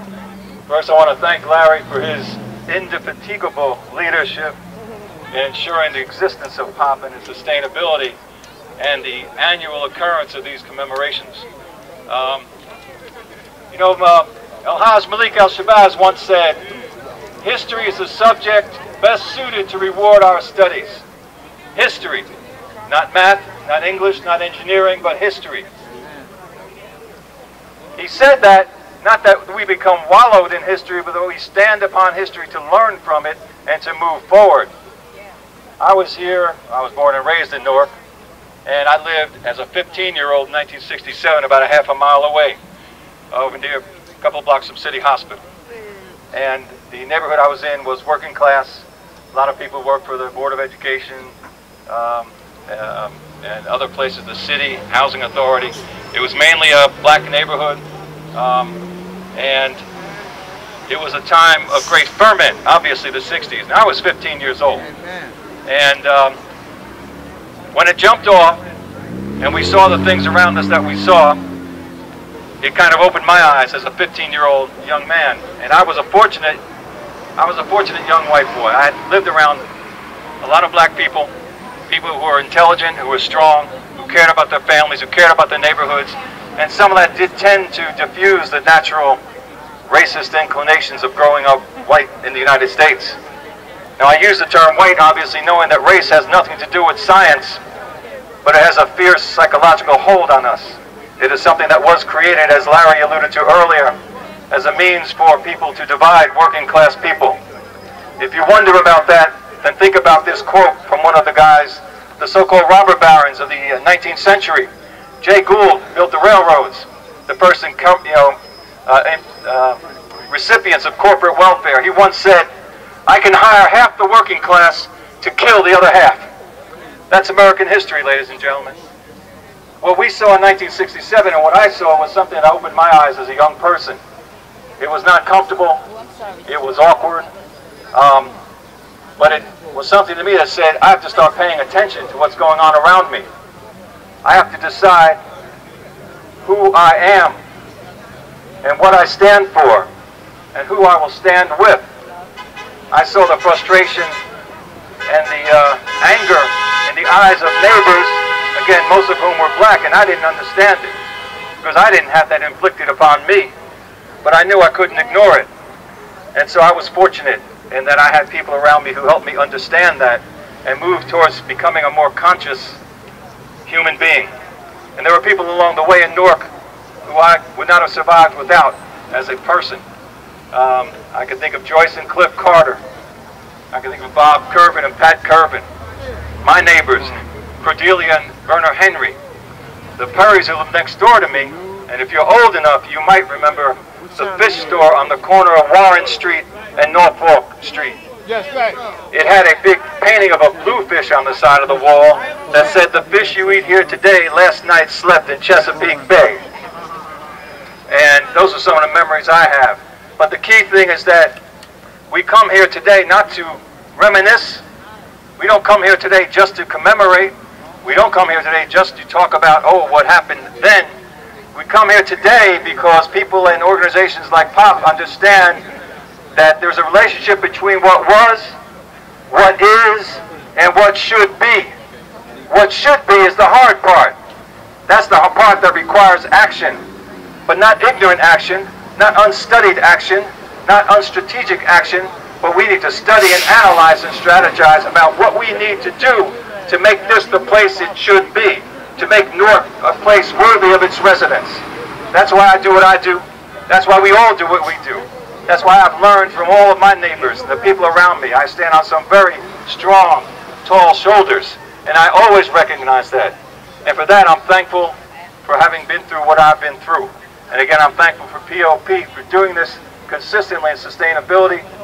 And yeah, Larry, I remember 1984, meeting in our offices at Newark Coalition for Neighborhoods, debating about Jesse Jackson and Luta Continua. Continua. Where's Ryan Haygood? I saw him. I hope he didn't leave yet. Where's Ryan Haygood? Ryan T. Haygood, Esquire. Give him a big hand. The Executive Director, New Jersey Institute for Social Justice. Give him a big hand. All right. Good afternoon. I'm going to ask my colleague, Andrea McChristian, to join me. I just want to say very, very briefly that this is not news to you all, but this really is a moment that has been 50 years in the making. That is to say that people here assembled today, standing in the gap on behalf of our mighty residents, have been calling for this moment for at least 50 years, going back to the Newark Rebellion. And we should be clear as we are that this was a rebellion. It was not a riot. It was an organized protest to resist the conditions under which we were living, which were deplorable. For 50 years, residents of this mighty city have been advocating for a transformed police department and a way to address the underlying systemic issues that have plagued our communities. And right now, 50 years later, the city of Newark is under a consent decree to transform its policing practices, not to make changes around the margins, but to fundamentally reimagine what policing should look like in this city. And so the Institute for Social Justice, the organization I lead, Andrea McChristian, my colleague, and I, we are leading this work for the Institute on behalf of the federal monitoring team. But this work, this transformation, it cannot happen without your voices. We need you desperately to be a part of the process that is to transform policing in this city in the way that residents have been calling for 50 years.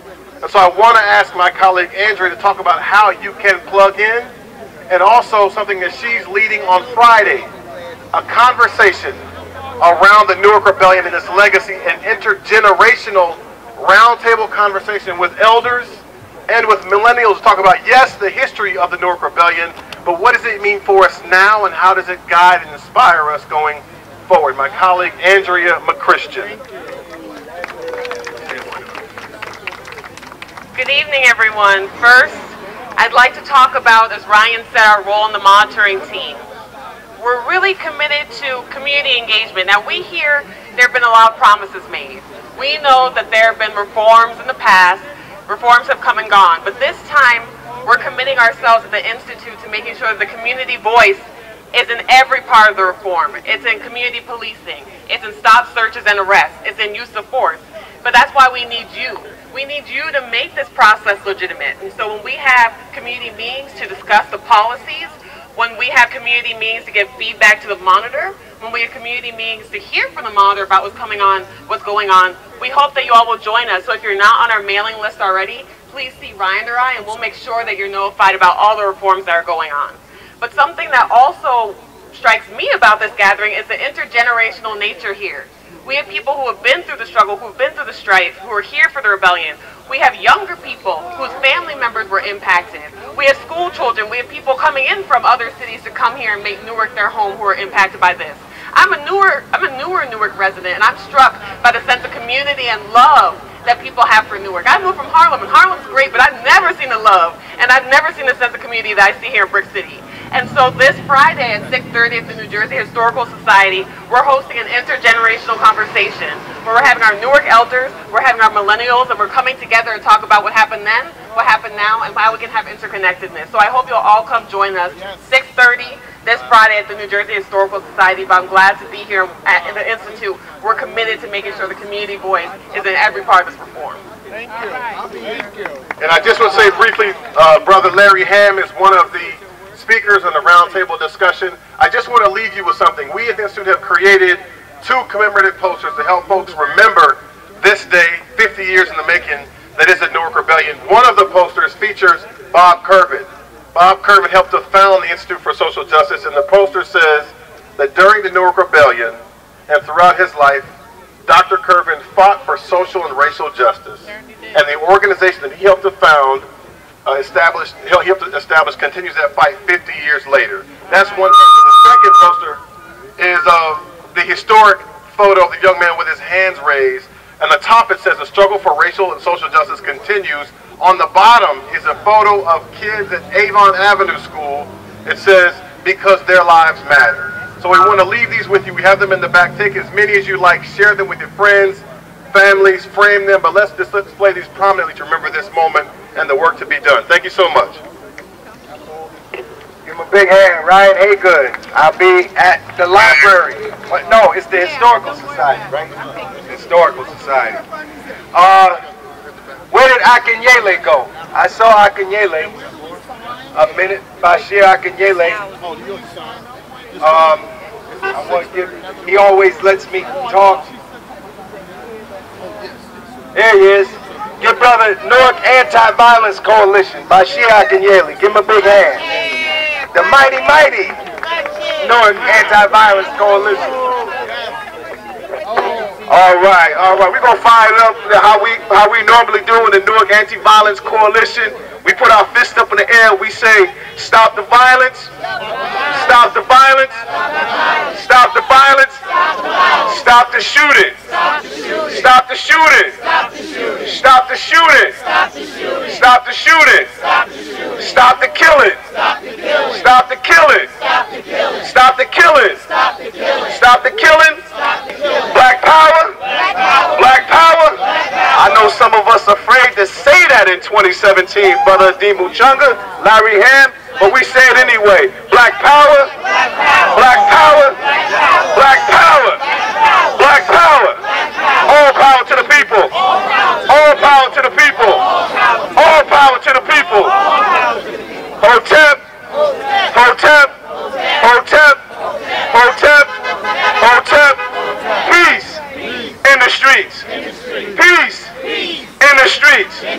Peace in the streets. And for my new millennium activists, I love y'all, man. Black lives matter. Black lives matter. Black Lives Matter. Black Lives Matter. That's what's up, brothers and sisters. Let's give Brother Larry Hamm and the People's Organization for Progress a strong round of applause. Man, where would we be without our brother Larry, man? When I was growing up in Newark, guess what? A lot of this stuff they never taught us in history. They never taught us about the real reasons behind the Newark rebellion. They said a bunch of Negroes burned the city down. That's what they said.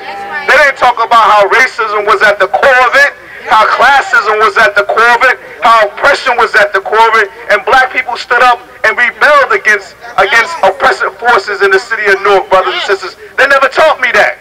They never taught me about Malcolm X. They never taught me about the original Black Panther Party. Never taught me about the real history of some of the greatest civilizations in ancient Africa, brothers and sisters, all right? That's the reasons why I became a history teacher, at Weekway High School. Big shout out to Weekway High School, IP every day. So hard to be an Indian. So hard to be an Indian. For real, man, I got one of my sisters, my mentor, Miss Ingrid Hill. Let's give Sister Ingrid Hill, Vice Chair of the People's Organization for Progress. Been a mentor of mine when I was a student of hers at Seton Hall University, brothers and sisters. You know, I'm a school teacher, and I'm gonna leave this. I'm not gonna make a long speech, just a strong one, and that's it. I'm out. For all my new millennium brothers and sisters, you know, we were talking about Jay-Z's 444 album, yo. Cop that album. If you haven't done it so, please cop that album. The brother's talking about black power right now.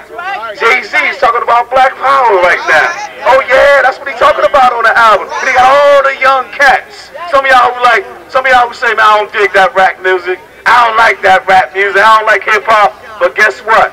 For young people, that's our CNN, man. That's how we figure out what the hell is going on in the world right now. Through hip hop and rap music, brothers and sisters. So cop that album, brothers and sisters. But I'm gonna leave with this. Please study the Kerner Commission. I know some of you you OGs already did that already. But for some of us who are coming up, we don't know the reasons behind the Newark Rebellion. But if you read the Kerner Commission, it gives us analysis of what created civil unrest here in Newark and all around the country. Again, racism, oppression, the lack of opportunities, the lack of poverty, brothers and sisters, all right? That's what did it. So with that being said, Brother Larry, I want to thank you for giving me the mic a little bit. Oh, real quick, July 19th, Wednesday, July 19th, we fired up in the streets against the violence that's plaguing our city, the shootings and the killings. Yes, our brother Raz is doing a great job, but he can't do it by himself. He needs assistance. So we asking all of y'all, please come on out, text it out, Facebook it out, Twitter it out, gram it out, that's Instagram, gram it out. Let everybody know that on Wednesday, July 19th, 6 p.m., we're going to be in the middle of Border Market Street. We're shutting it down. We are shutting it down. We are speaking against all forms of violence, domestic violence, because our sisters are being killed, right, in their homes, not just in the streets, but in their homes. So we're going to speak against domestic violence. We're going to speak against community violence or black-on-black violence, and we definitely going to speak against police violence, brothers and sisters. Again, my name is Brother Bashir Muhammad Akinyele. I'm a member of the Newark Anti-Violence Coalition. Stop the violence, black power, all power to the people, Hotep, peace in the streets, all black lives matter, y'all. Hotep, peace. Assalamu alaikum wa rahmatullah. Brother Akinyele, Bashir, I want to call. And I'm going to ask the speakers to try to make it tight from here on out, because there's a whole lot of people that want to speak, and I'm going to let them all speak. I don't care if I'm the only one here left to listen to them. But there's a good brother that's doing good work with our poets, our spoken word artists, Brother Justice.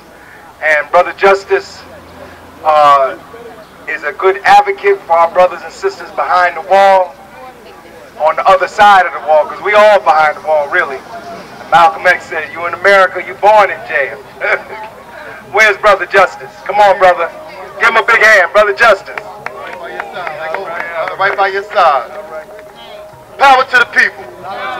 No, power to the people. I'm honored to be here today to speak and share some of my experience with us, the Norkers. Thank Larry Hamm the entire People's Organization for Progress, the Newark Anti-Violence Coalition, and all the other organizers. We have people here. I have family that was here during the time of the Newark Rebellion, and I study at the feet of the masters. It's important that we understand that it's the social conditions, the disenfranchisement that led to the Newark Rebellions, the dissatisfaction of the people. Dissatisfaction is always going to bring about change. That's the direct science right there. So when we talking about people being displaced, people not having opportunities, me, myself, I'm a Newark resident, born and raised. I served 23 years in this criminal legal system. I don't say the criminal justice system, it's the criminal legal system. Let's get that correct. And during that time, I transformed my life. But it's important to understand what led me into the criminal legal system. The lack of opportunity, like Brother Bashir was just talking about, they don't teach us about ourselves. I had to go to prison to educate myself. Follow a similar path that Brother El-Haj Malik Shabazz, Malcolm X, had to follow. This is where we get reborn at. This is where, and this is what they do is they manufacture knuckleheads. So not only do they disenfranchise us in society, they lead us, they destroy us in more than one way. They put us behind the wall. And our sisters are being attacked as we speak. The fastest growing prison population in America is the women. So we need to get the youth involved. Brothers like Amari Baraka, who still lives through us today, is somebody who inspired me. What I do is I gather the spoken word and the poetry because there's so much positive energy flowing through these streets. So many young people have so much talent. And let us remember that at one time, as Larry Hamm spoke about, is that Newark was the focus of the arts community. And we didn't do art for the sake of doing art. We did art to speak about our social ills. This was our voice. This was our platform. Wherever we make it at, we create platforms. So I'm not here to self-promote myself, but I am here to help, to ask that we get the youth involved in expressing themselves and support that. There should be youth here. We should be grabbing them up. Right? So I host an open mic spoken word event at the only black-owned bookstore in Newark, which is a pillar and a foundation of our community, which is 867 Broad Street, the Source of Knowledge bookstore. This is where we have the Free Expressionless channel, all of this collective, creative energy into some positive change. Thank you for your time. I'm not going to take up too much time. Larry Hamm, thank you. Thank you. Thank you. All right. All right. All right. All right. But before we adjourn tonight, you know, Brother James, John Smith's brother, is a musician. And he said that he's going to play for us. So we're going to close out with his contribution. We're going to hear a couple of more people before I bring him up. Next person, I want to bring Barbara King and Max Herman up. But Sister Barbara King Genovese was here in 1967. She was a part of the revolutionary movement in this city led by the Committee for a Unified Newark, the leader of which was Amiri Baraka, then known as Imamu Baraka. And we affectionately call Sister Barbara King Genovese. That's her African name. Give her a big hand. Yeah. Barbara King. Body got it. I will say it. The body got it. In Jama, Black Power. Black Power. Power to the people. First, I want to I want all of us to really, from the depth of our hearts, give a round of applause for the People's Organization in Progress, Brother Adimu. Let him know we appreciate what he has done. Can we give him a round of applause? I'm going to be very, very short. As he said, not only I was born and raised here in the city of Newark, but I lived on 17th Avenue where the rebellion started. And we saw all the things that was happening. I just graduated from high school. And who would ever think in North New Jersey, 1967, that you can come out your house in the the daytime and see police riding up and down the streets with shotguns pointed at children, killing children. And when you talk about people being killed, when you actually see people every single day, I knew the Spellman family. I knew their mother. I knew their sisters and their brothers. We went to school with them. What the police did in this city, just shooting anywhere because they didn't look at us as human beings. They just look at us, as the brother said, Jay-Z said, and I won't use the word he said, but they really didn't look at us as people. That he said in his rap, and I agree with Brother Bashir, I'm too old to really be listening to certain raps. But I'll tell you, the things I heard him say, and he says in his music, they're going to kill me. And when I listened, I said I could see why he says that. He said no matter what, if you rich, if you poor, if you educated, he said you're still in the same situation. We all are in the same situation. People suffered and died in this city to make it a better city. And if it wasn't for Amiri and Amina Baraka and the Committee for a Unified North, they helped change this city around so we can halfway live as human beings. But we still have a long way to go, as he would say in his poem. We come a long way to go. And all these organizations, we need to collaborate with each other. If you're not in the organization, I think the People's Organization will be an excellent one to join. But we need to fight. We need to continue to fight so our children can live. If they can say to the President Obama when he spoke that you're a liar, that means no matter what, as Jay-Z said, whether you're rich, poor, famous, or whatever, they still think of us less than the human beings. And I just want to go a little way out and say thank all the people with good hearts who want to make a better world. Let's help the mayor start with this city, with this country, and let's change the world. Thank you. All right. All right. Vietnamese. Asante Sana. You never guess who called me. You never guess who called me the other day. Never called me in my life. Maulana Karenga. Called me at 11 o'clock at night. I didn't believe it was him. I thought somebody was playing a joke. Y'all know Maulana Karenga? The creator of Kwanzaa? He called me up. I was like, what? I didn't believe it was him. Okay. We're going to hear from Walia, Max Herman, and Zaid Muhammad. And then we're going to close it out. And the Vice Chairman, I want y'all to give the other leaders of the People's Organization for Progress, Brother Larry Adams, Ingrid Hill, our Vice Chair people, give them a big hand. But Max Herman, where you at? Max is a historian, has written a book on the Newark Rebellion. Give him a big hand. Thank you, Larry. Thank you for having me. This is my 16th consecutive year coming out here. Sometimes I think I don't have too much more to say after 16 years, but I do have a few things. I am a sociologist and historian, and I like facts, and there are a few facts that need to be corrected here. One of those facts that needs to be corrected is right on that stone that a young gentleman by the name of Albert Mercier, not Messier, was killed by the Newark police while allegedly looting a vacuum cleaner. He was shot in the back of the head, and you see his picture in the governor's report lying face down in a pool of blood. His mother, Ann Penn, could not be here today, and she needs all of our help as well. She's had a very difficult life. She was recently evicted from her apartment in Tiffany Manor. She is staying with her, I believe, with her daughter right now, but she needs help finding a permanent place to live. A gentleman by the name of Moise Abraham contacted me about 2 weeks ago, very upset. He was upset that a website I wrote way back about 10 years ago when I was working at Rutgers had some misinformation about his mother. It claimed that his mother was brought by his father to Martland Hospital.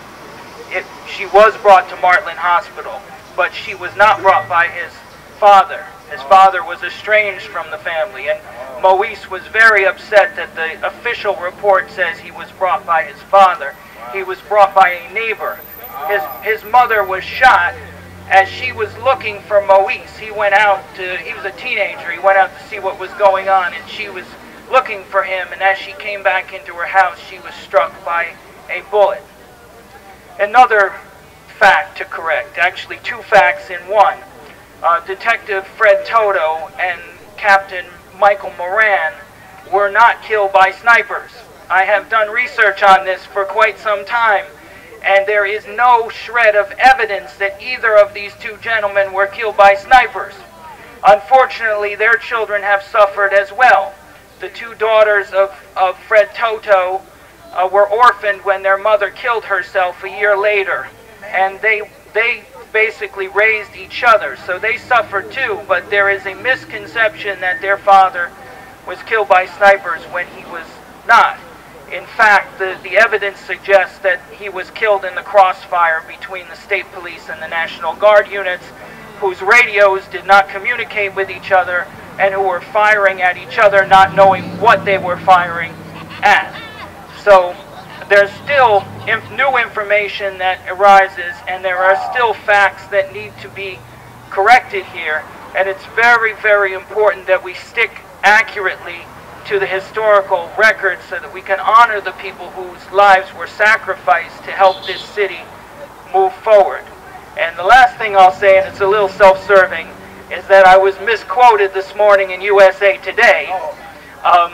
And it's not the first time I've been misquoted, but I'm particularly upset about it because they implied that I felt that the black politicians who took over in the wake of the rebellion were as corrupt as the white politicians who preceded them. They quoted me as saying that. I just wanted to go on the record that I did not say that. And the historical record that is presented in the media, unfortunately, often distorts the record as well. So I guess my general point is, don't trust everything you read in the paper. Don't trust everything you read in the official, quote, riot commissioner reports, because those are full of inaccuracies as well. Trust the people that you hear from that have lived through these experiences, people like the Spellman family, the Penn family, Larry, and everybody else that's here today who lived through it. I did not live through it. I was born in '68, but I've spent a lot of time gathering information, and I'm always willing to correct the record when it needs to be corrected. So, again, thank you for having me today, to Larry and Pop, and power to the people. Power to the people. Is Munir still here? I saw Munir. Munir, he left. Oh, man. I should have called him to speak. Sister Walia Brooks from Impedum. Give them a big hand. Uhuru! Uhuru! Uhuru! That means freedom. Uhuru, comrades. Yes, Uhuru means freedom. My name is Walia Brooks. I'm representing the International People's Democratic Uhuru Movement.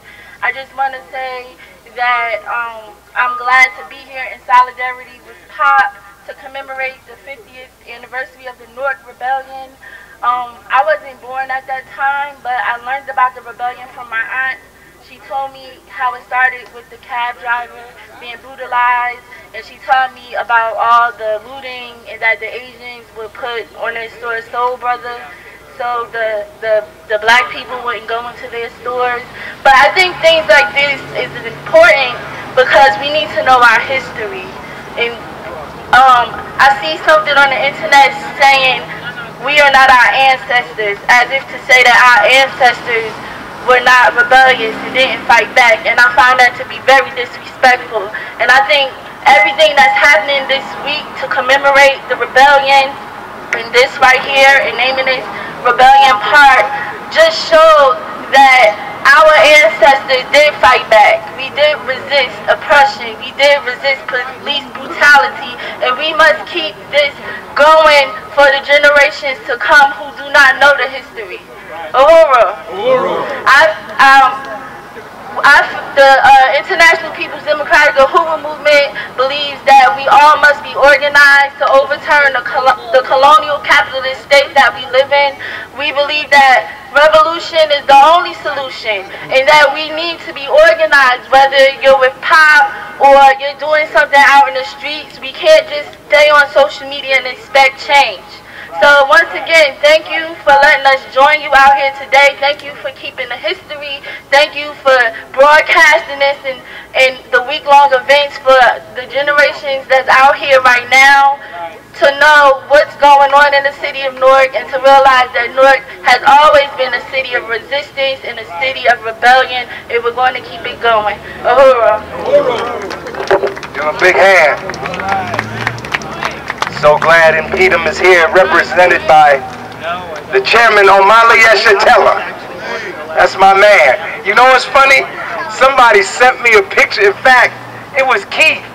Keith sent me a picture today with me, Amiri Baraka, Charles Barron, Omali Eshatella, and Amina Baraka in the same picture. You got that, right? You said that to me today. I can't help but think, you know, it didn't rain. It was supposed to rain, right? It didn't rain. I can't help to think, you know, I struggle against metaphysics. I struggle not to give into metaphysics, but I can't help but to feel that this meeting was supposed to happen today. I mean, the fact that John Smith's brother was here. We've been doing this for 33 years. I didn't even know John Smith had died. He died in 2002. But his brother is here. I mean, and then Councilman Westbrook shows up. I mean, it just, for me, it's a magical moment. I mean, it's a sad moment. I don't want to take away from the gravity of the moment because we're here to commemorate those who were lost. But there's a certain magic when the old comrades come together. Dr. Garrett was here. Dr. Garrett was on the Board of Education in 1967. He was a board member. And he did what? He delivered Asada's baby. He delivered my baby. He delivered my oldest daughter, Laini, at Presbyterian Hospital. It's closed now, but it was open in January 75 when Laini was born. Right, he was fighting to get that medical school to admit black students. And Councilman Westbrooks was here. And it's just a magical moment. But anyway, enough rumination. Brother James, don't leave. We want you to play. Don't leave. Just give me 2 more speakers. Vice Chairman Adams, I'm going to let Zaid be the light, close it out. Vice Chairman Adams, give him a big hand. Larry Adams. Power to the people. Power to the people. Power to the people. Sisters and brothers, we stand on the shoulders of giants. Not just these 26 martyrs, but the masses of people who in all their might rose up against what was a system of oppression and exploitation, who demonstrated the law of social development, that oppression breeds resistance. And out of that resistance comes the intensity of struggle. And Chairman Hamm alluded on many occasions today to 2 weeks after the rebellion simmered was the Black Power Conference and then the Black and Puerto Rican Conference. That is the tradition of the liberation struggle. It's the tradition of the black liberation struggle. That there be a coming together of forces to formulate plans and strategies and organize troops to go back into battle. The intensification of state terror across the country has led us, the resurgence of our movement, the struggle for freedom and against oppression. That in Ferguson, in Baltimore, across the country, there are battlefronts for freedom. P.O.P participates in the Black Liberation Unity Committee. And in recognition of the resurgence of the Black Liberation Movement, we unite with other forces around the country on different battlefronts. Some in the fight against police terror, some in the struggle against gentrification and ethnic cleansing of our communities in the housing struggle, some in the fight for legitimate and productive education. But recognizing the necessity to pull together the forces, to unite the battlefront, to develop a common strategies and slogans and programs and direction. Again, moving forward with the conference movement from W.B. Du Bois in the beginning of the 19th century, all the way up through the Black Power Conference and the Black and Puerto Rican conferences here in Newark. And that we call for a National Assembly for Black liberation. We call for a National Assembly as necessary to elevate the level of struggle and its intensity. If you want to be part of that process, you support that process, sign on to this endorsement. And it's also, this endorsement that says we, the undersigned, hereby state our support for organizing a National Assembly for Black Liberation to take place in the fall of 2017. This is not something that started yesterday. It's a work in progress. It's been going on for several years now. We ask for your name and an email address, and we will send you weekly bulletins on how the process is going. We will send you weekly bulletins that contain nuggets of the history of struggle, of the black freedom struggle, and the struggles of other oppressed people, and the unity of them. And the common enemy of imperialism, led by U.S. imperialism, that is at the root of all of our oppression. Pick up a copy of the Freedom Manifesto, a draft document for that assembly to be debated and discussed and added to and torn apart, but to formulate for us a program of struggle, a platform to move forward.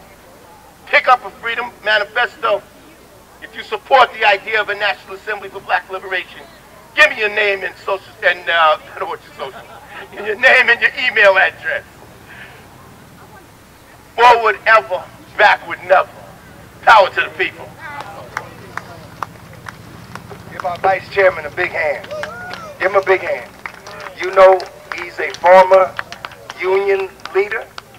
He was the president of the New York Postal Workers for 15 years. And he gave concrete aid to the People's Organization for Progress during those years that he was head of the Postal Workers Union. See, you just look at people, you see us all with yellow shirts on, you don't know the story. Each shirt got its own story. Like this brother just gave me a paper that I wrote in school. I don't know, he told me how he got it. I don't know how the person got it. This paper is 30 years old.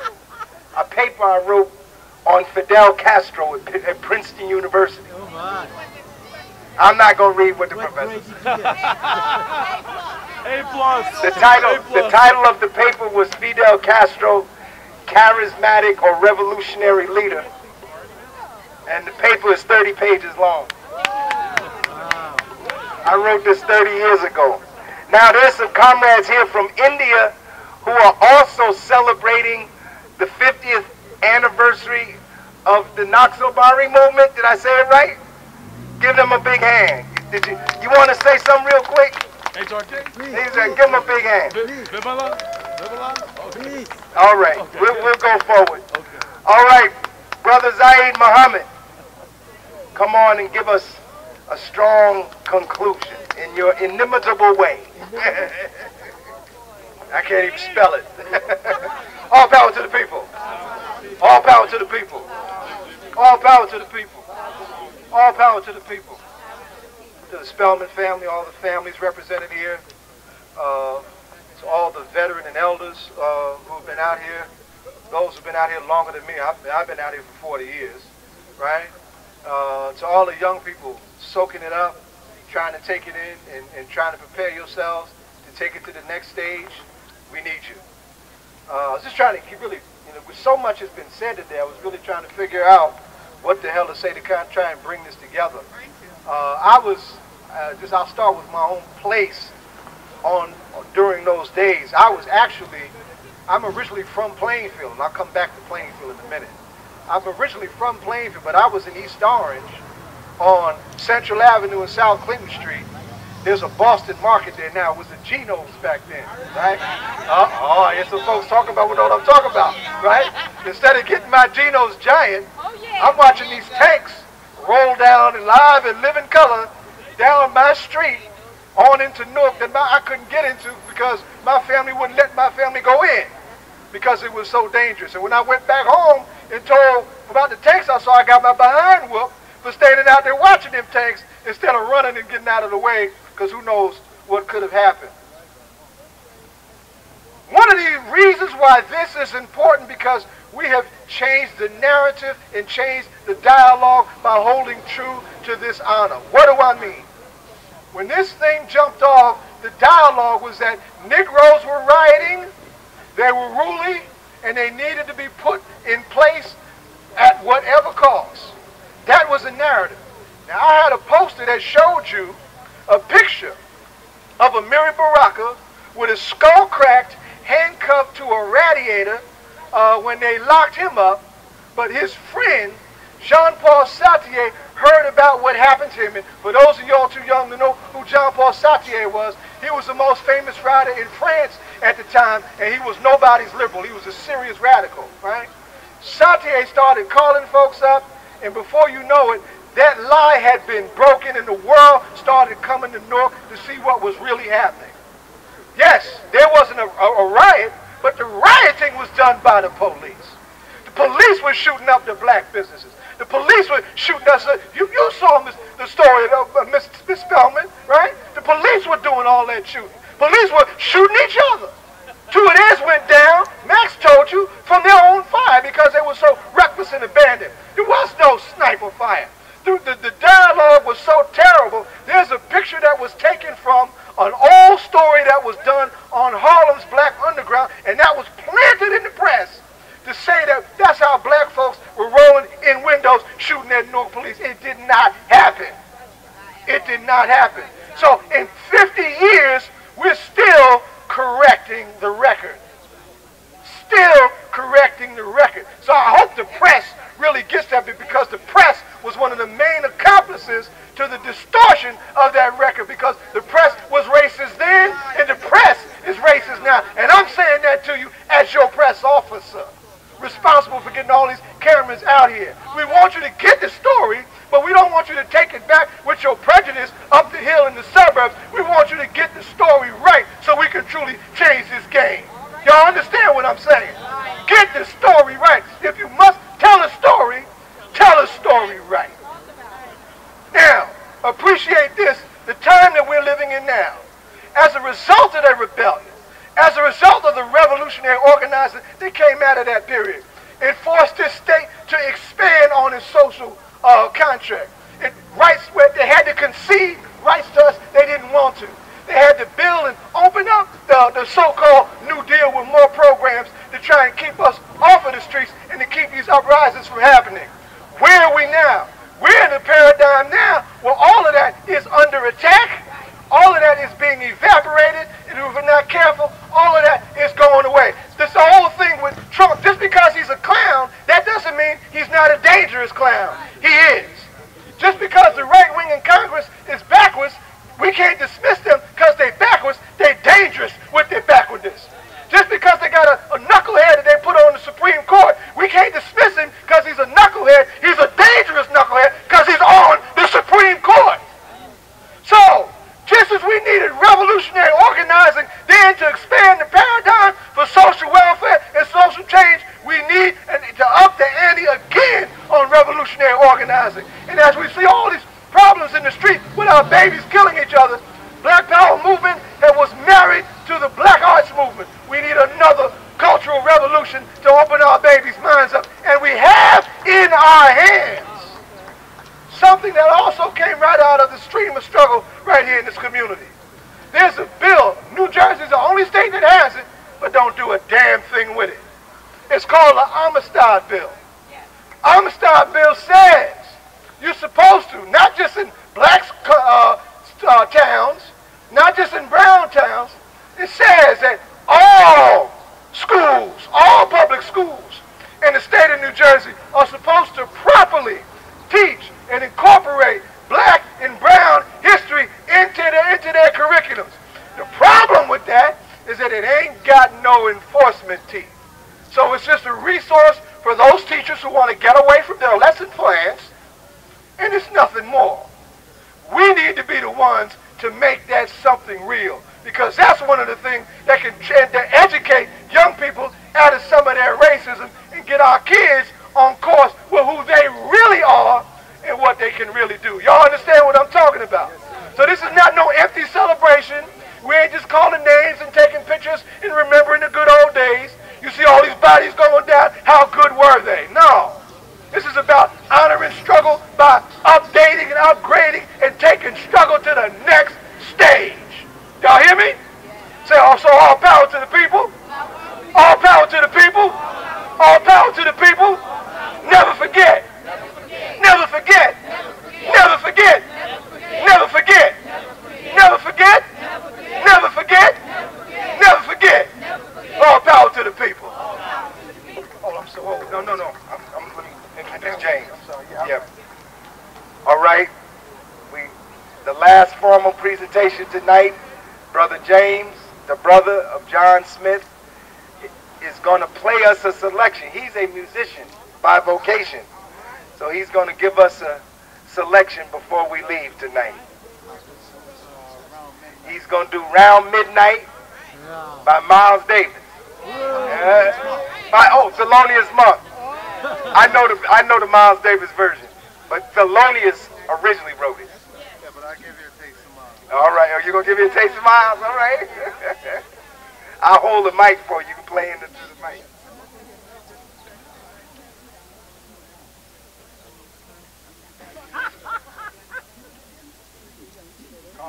Just bear with me, everyone. I haven't played today, so.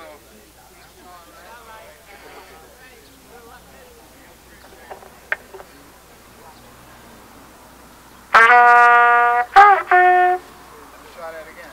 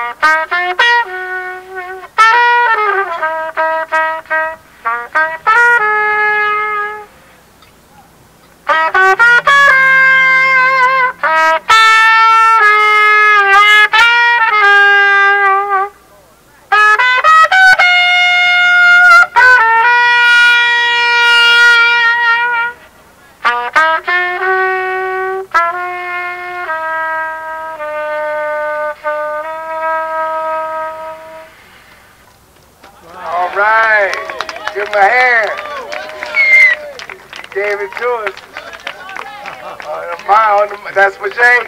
That's your brother, Jay. That's for Jay.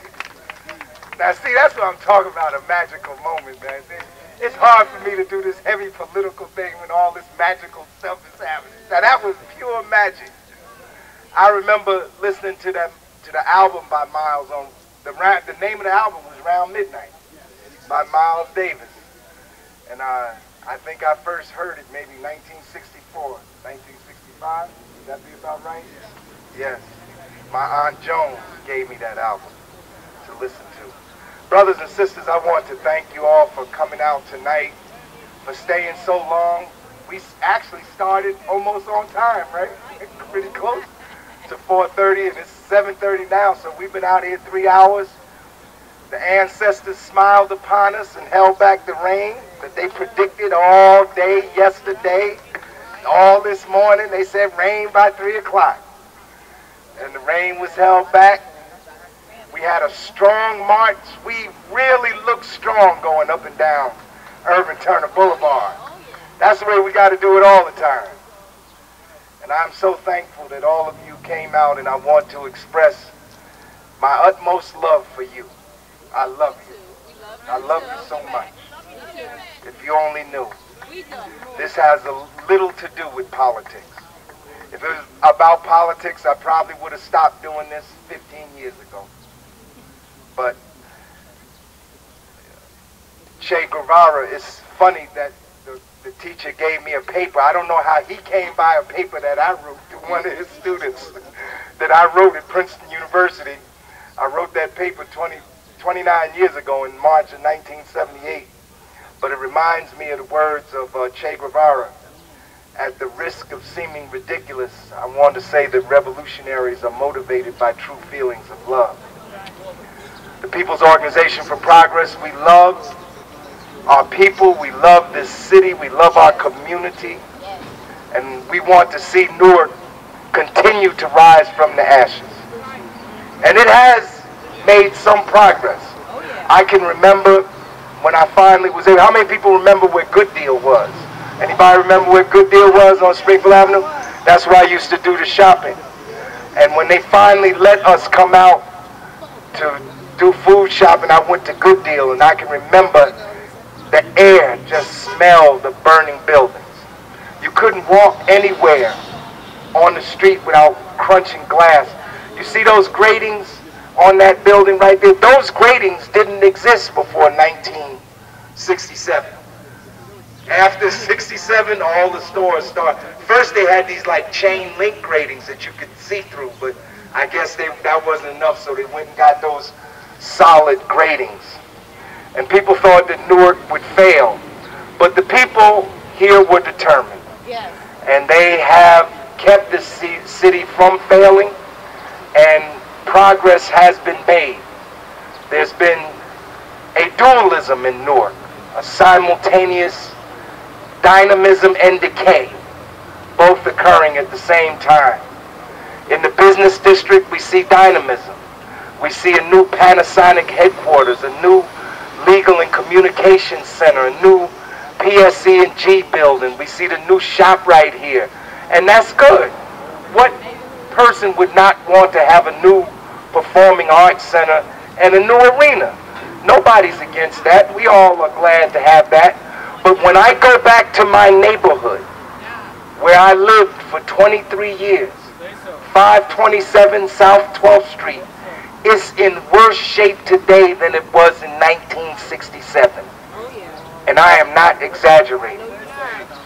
And many of the conditions that produced the rebellion are still with us. And that's why we have to keep fighting. And I tell you this, that if they don't correct these conditions, there'll be more rebellions. That I don't want to be the bearer of bad news, but it'd be like me standing here and telling you there'll be no more hurricanes. There'll be no more tornadoes. It's not because I want it to happen. It's that the conditions are there to make it happen. And these conditions are still here. That's why there was an uprising in Baltimore a year ago, and an uprising in Ferguson, Missouri 2 years ago. And there'll be more uprisings. There hasn't been a decade since 1967 where there hasn't been major. Look at Los Angeles in the aftermath of the beating of Rodney King. That was almost worse than the Watts Rebellion. And 66 people were killed during the Watts Rebellion. The Detroit Rebellion will be 50 years in 2 weeks in Detroit. And just think about Detroit. Now, in Newark, they had the police, the troopers, and the National Guard. In Detroit, they had the police, the troopers, the National Guard, and they had to bring in the 82nd Airborne. The same 82nd Airborne that was fighting in Vietnam, they had to bring them home to put down the rebellion in Detroit. And these rebellions will continue. Nobody wants that. Nobody wants destruction. Who wants to see people killed? Nobody wants to see people killed. Who wants to see people go to jail? Aren't there enough black people in jail? Nobody wants to see more people go to jail. But you have to understand, these things happen independently of our individual will. It has very little to do with morality.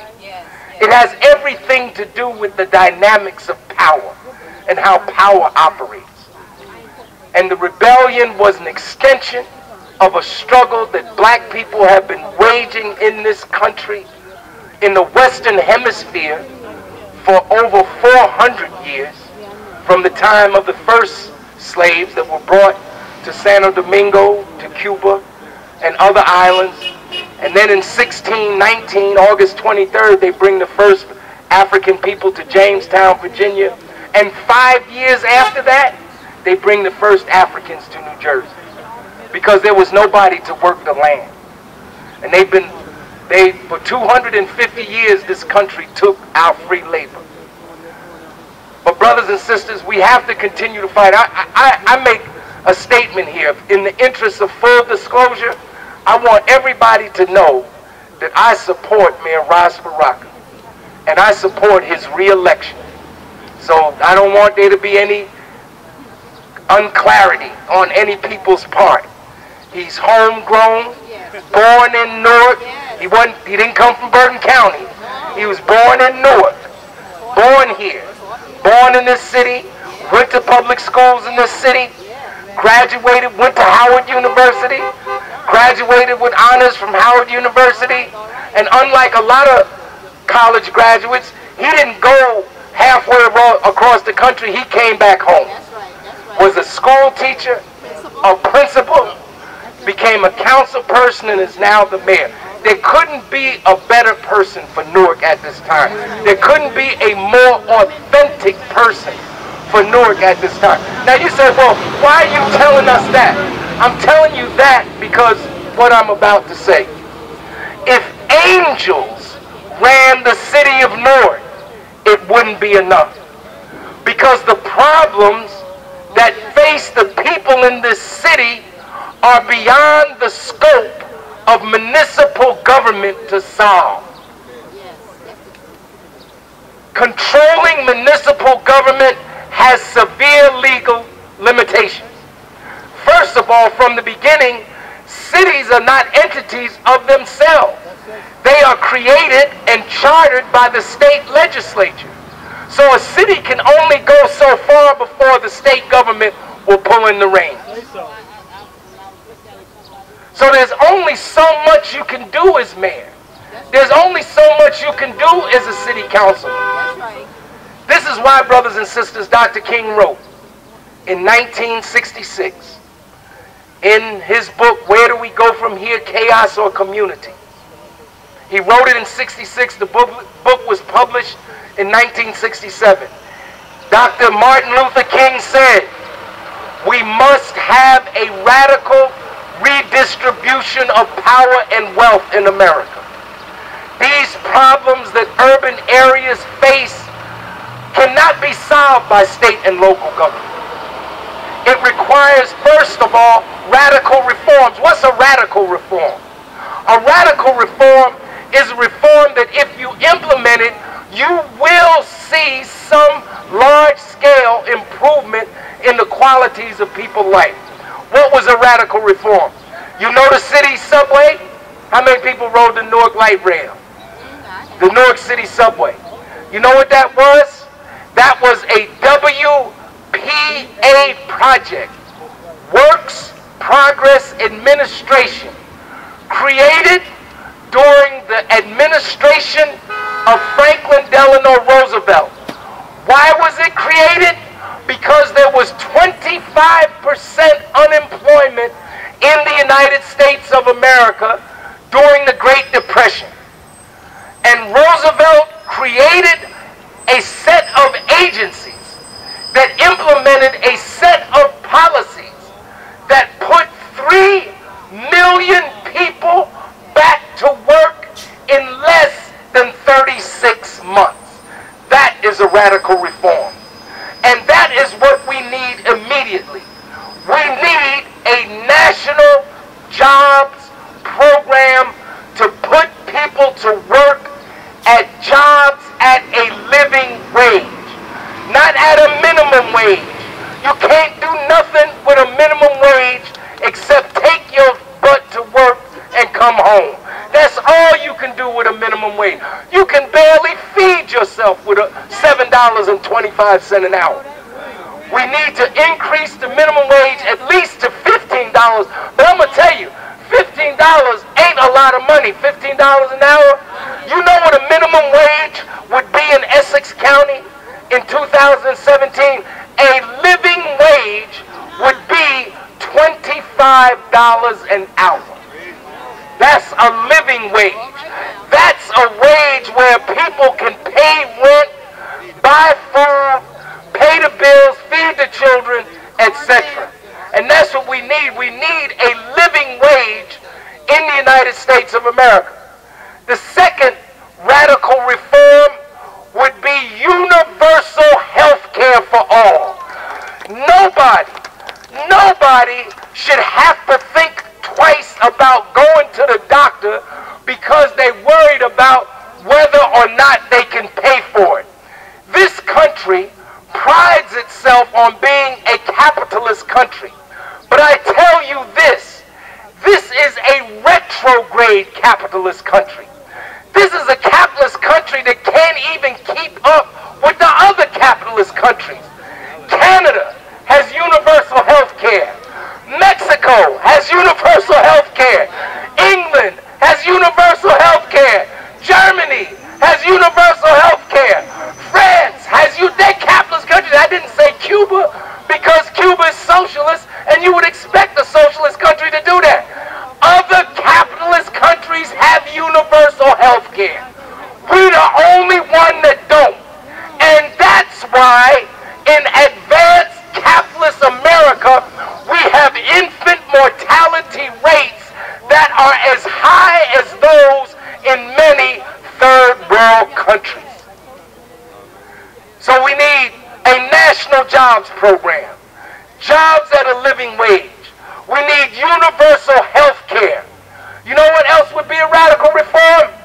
The elimination of student debt. If you could bail out the banks, then bail out the millions of students. These kids are graduating from college with $30,000, $40,000, $50,000 in student loans. They won't pay those loans off in their lifetime. But we'll pay the banks. We took 12 trillion taxpayer dollars and bailed out Citibank, Chase Manhattan, J.P. Morgan. We gave them money so that they could continue to pay their executives multi-million-dollar salaries.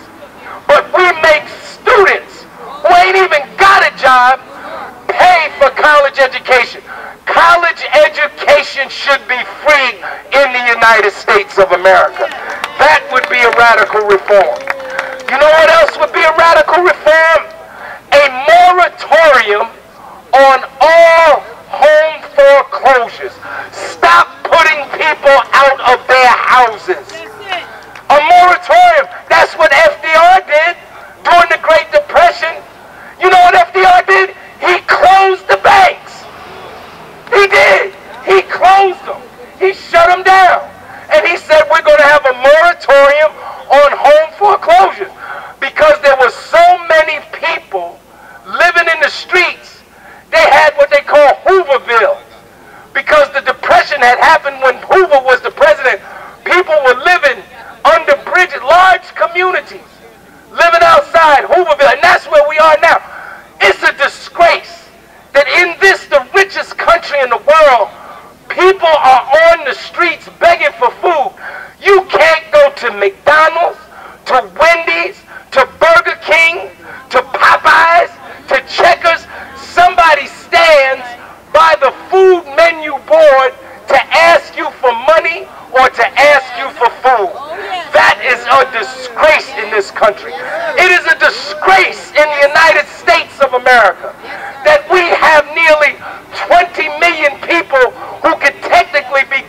classified as homeless.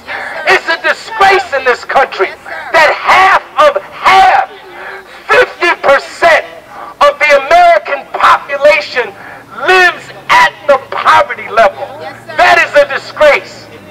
And less than 0.001% of the people in this country control 90% of the wealth. So we need jobs we need a living wage in the United States. We need a national jobs program.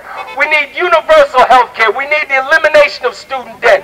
We need a moratorium on home foreclosures. Those are radical reforms. And if we could achieve those, it would be a major achievement. But I tell you this, that even if we did all of that, it wouldn't be enough. And I tell you this, and I tell you because I want you to be witnesses to this. Because I don't know how much longer I will be with you. But I tell you, we cannot get to the root of the problem until we have a revolution in the United States of America. We need a revolution. Now, it's my hope that such a revolution could be a peaceful revolution, could be a political revolution. I would hope so. I hope that. But as Frederick Douglass said, it's going to be a struggle. Whether it's a struggle with words, or whether it's a struggle with blows, or whether it's a struggle with both, there must be a struggle. Black people are in this paradigm of white supremacy, of white superordination and black subordination because of the capitalist system. Slavery and capitalism evolved at the same time. They are twins attached at the hip. In fact, one could say that the slave trade laid the basis for capitalist development in the United States of America.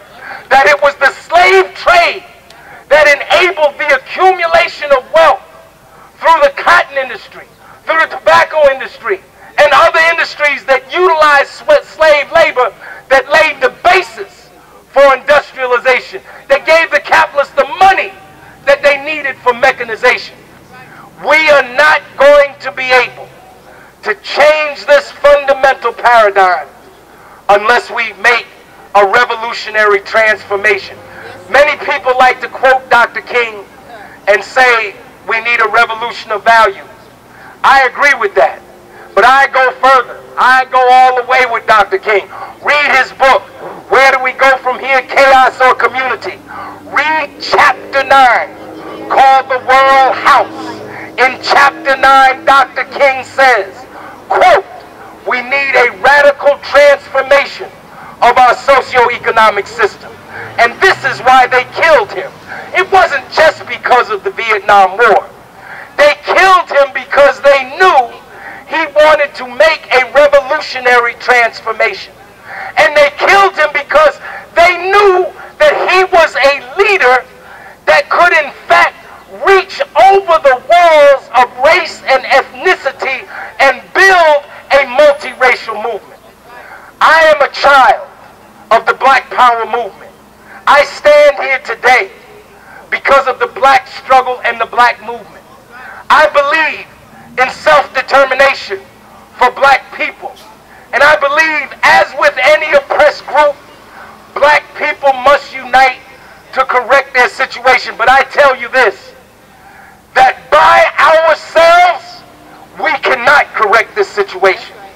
Because the correction requires the radical transformation of our political system and our economic system. And the only way that we can build a critical mass of people large enough to do that is if we have in that movement people of all races and tendencies who are ready to make revolutionary transformation. When we stand on the corner of Broad Market every Saturday and we recruit for the People's Organization for Progress, we say this. The People's Organization for Progress only has one requirement to join our organization. We don't care what your religion is. We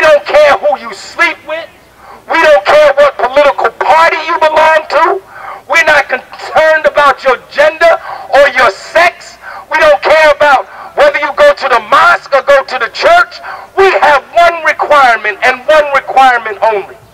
Do you want justice? If you want justice, then come and join with us. Our organization, our arms are open to everybody who is ready to struggle. And if you're not quite ready to struggle for revolution, that's okay too. None of us started out that way. We all started out as reformers, and we're still reformers. We still support reform. We demand reparations for the descendants of Africans enslaved in this country. We demand that. We support reform, but we understand that reform by itself is not going to be enough. We need a new movement. And as we leave here today, brothers and sisters, we got to grow this movement. We cannot change the world with a handful of people. That's right. Can't do it. We got to have masses. Now, we don't have to have everybody, but you got to have enough people to make a fight. Amen. If they got 100 people, you can't come with 10. You got to come with 100 or come with more. So I challenge you who are here today. I challenge you and I invite you to join the People's Organization for Progress. We're a grassroots organization. We work for racial, social, economic justice and peace. All we have is a little bitty membership form. It only takes a few minutes to fill it out. We meet every Thursday at 6:30 at the Abyssinian Baptist Church, 224 West Kinney Street in Newark, and we protest every Monday. That's right. Every Monday we protest in front of the Federal Building in Newark, demanding justice for Jerome Reed, killed by Bridgeton Police, justice for Abdul Kamal, killed by Irvington Police, justice for Kashad Ashford, killed by Lyndhurst Police, justice for Radaz Hearns, killed by Trenton Police, justice for Elvin Jesus Diaz, killed by Hackensack Police. We demand justice for all victims of police brutality. So come and join us. Come to the meetings. You don't have to join. Just come to the meeting, check it out. If you like it, fine. If you don't like it, then at least join another organization. But we are in front of the Federal Building every Monday, 4:30 to 6 o'clock. Every Thursday at Abyssinian Baptist Church. Are there any announcements people want to make? Good?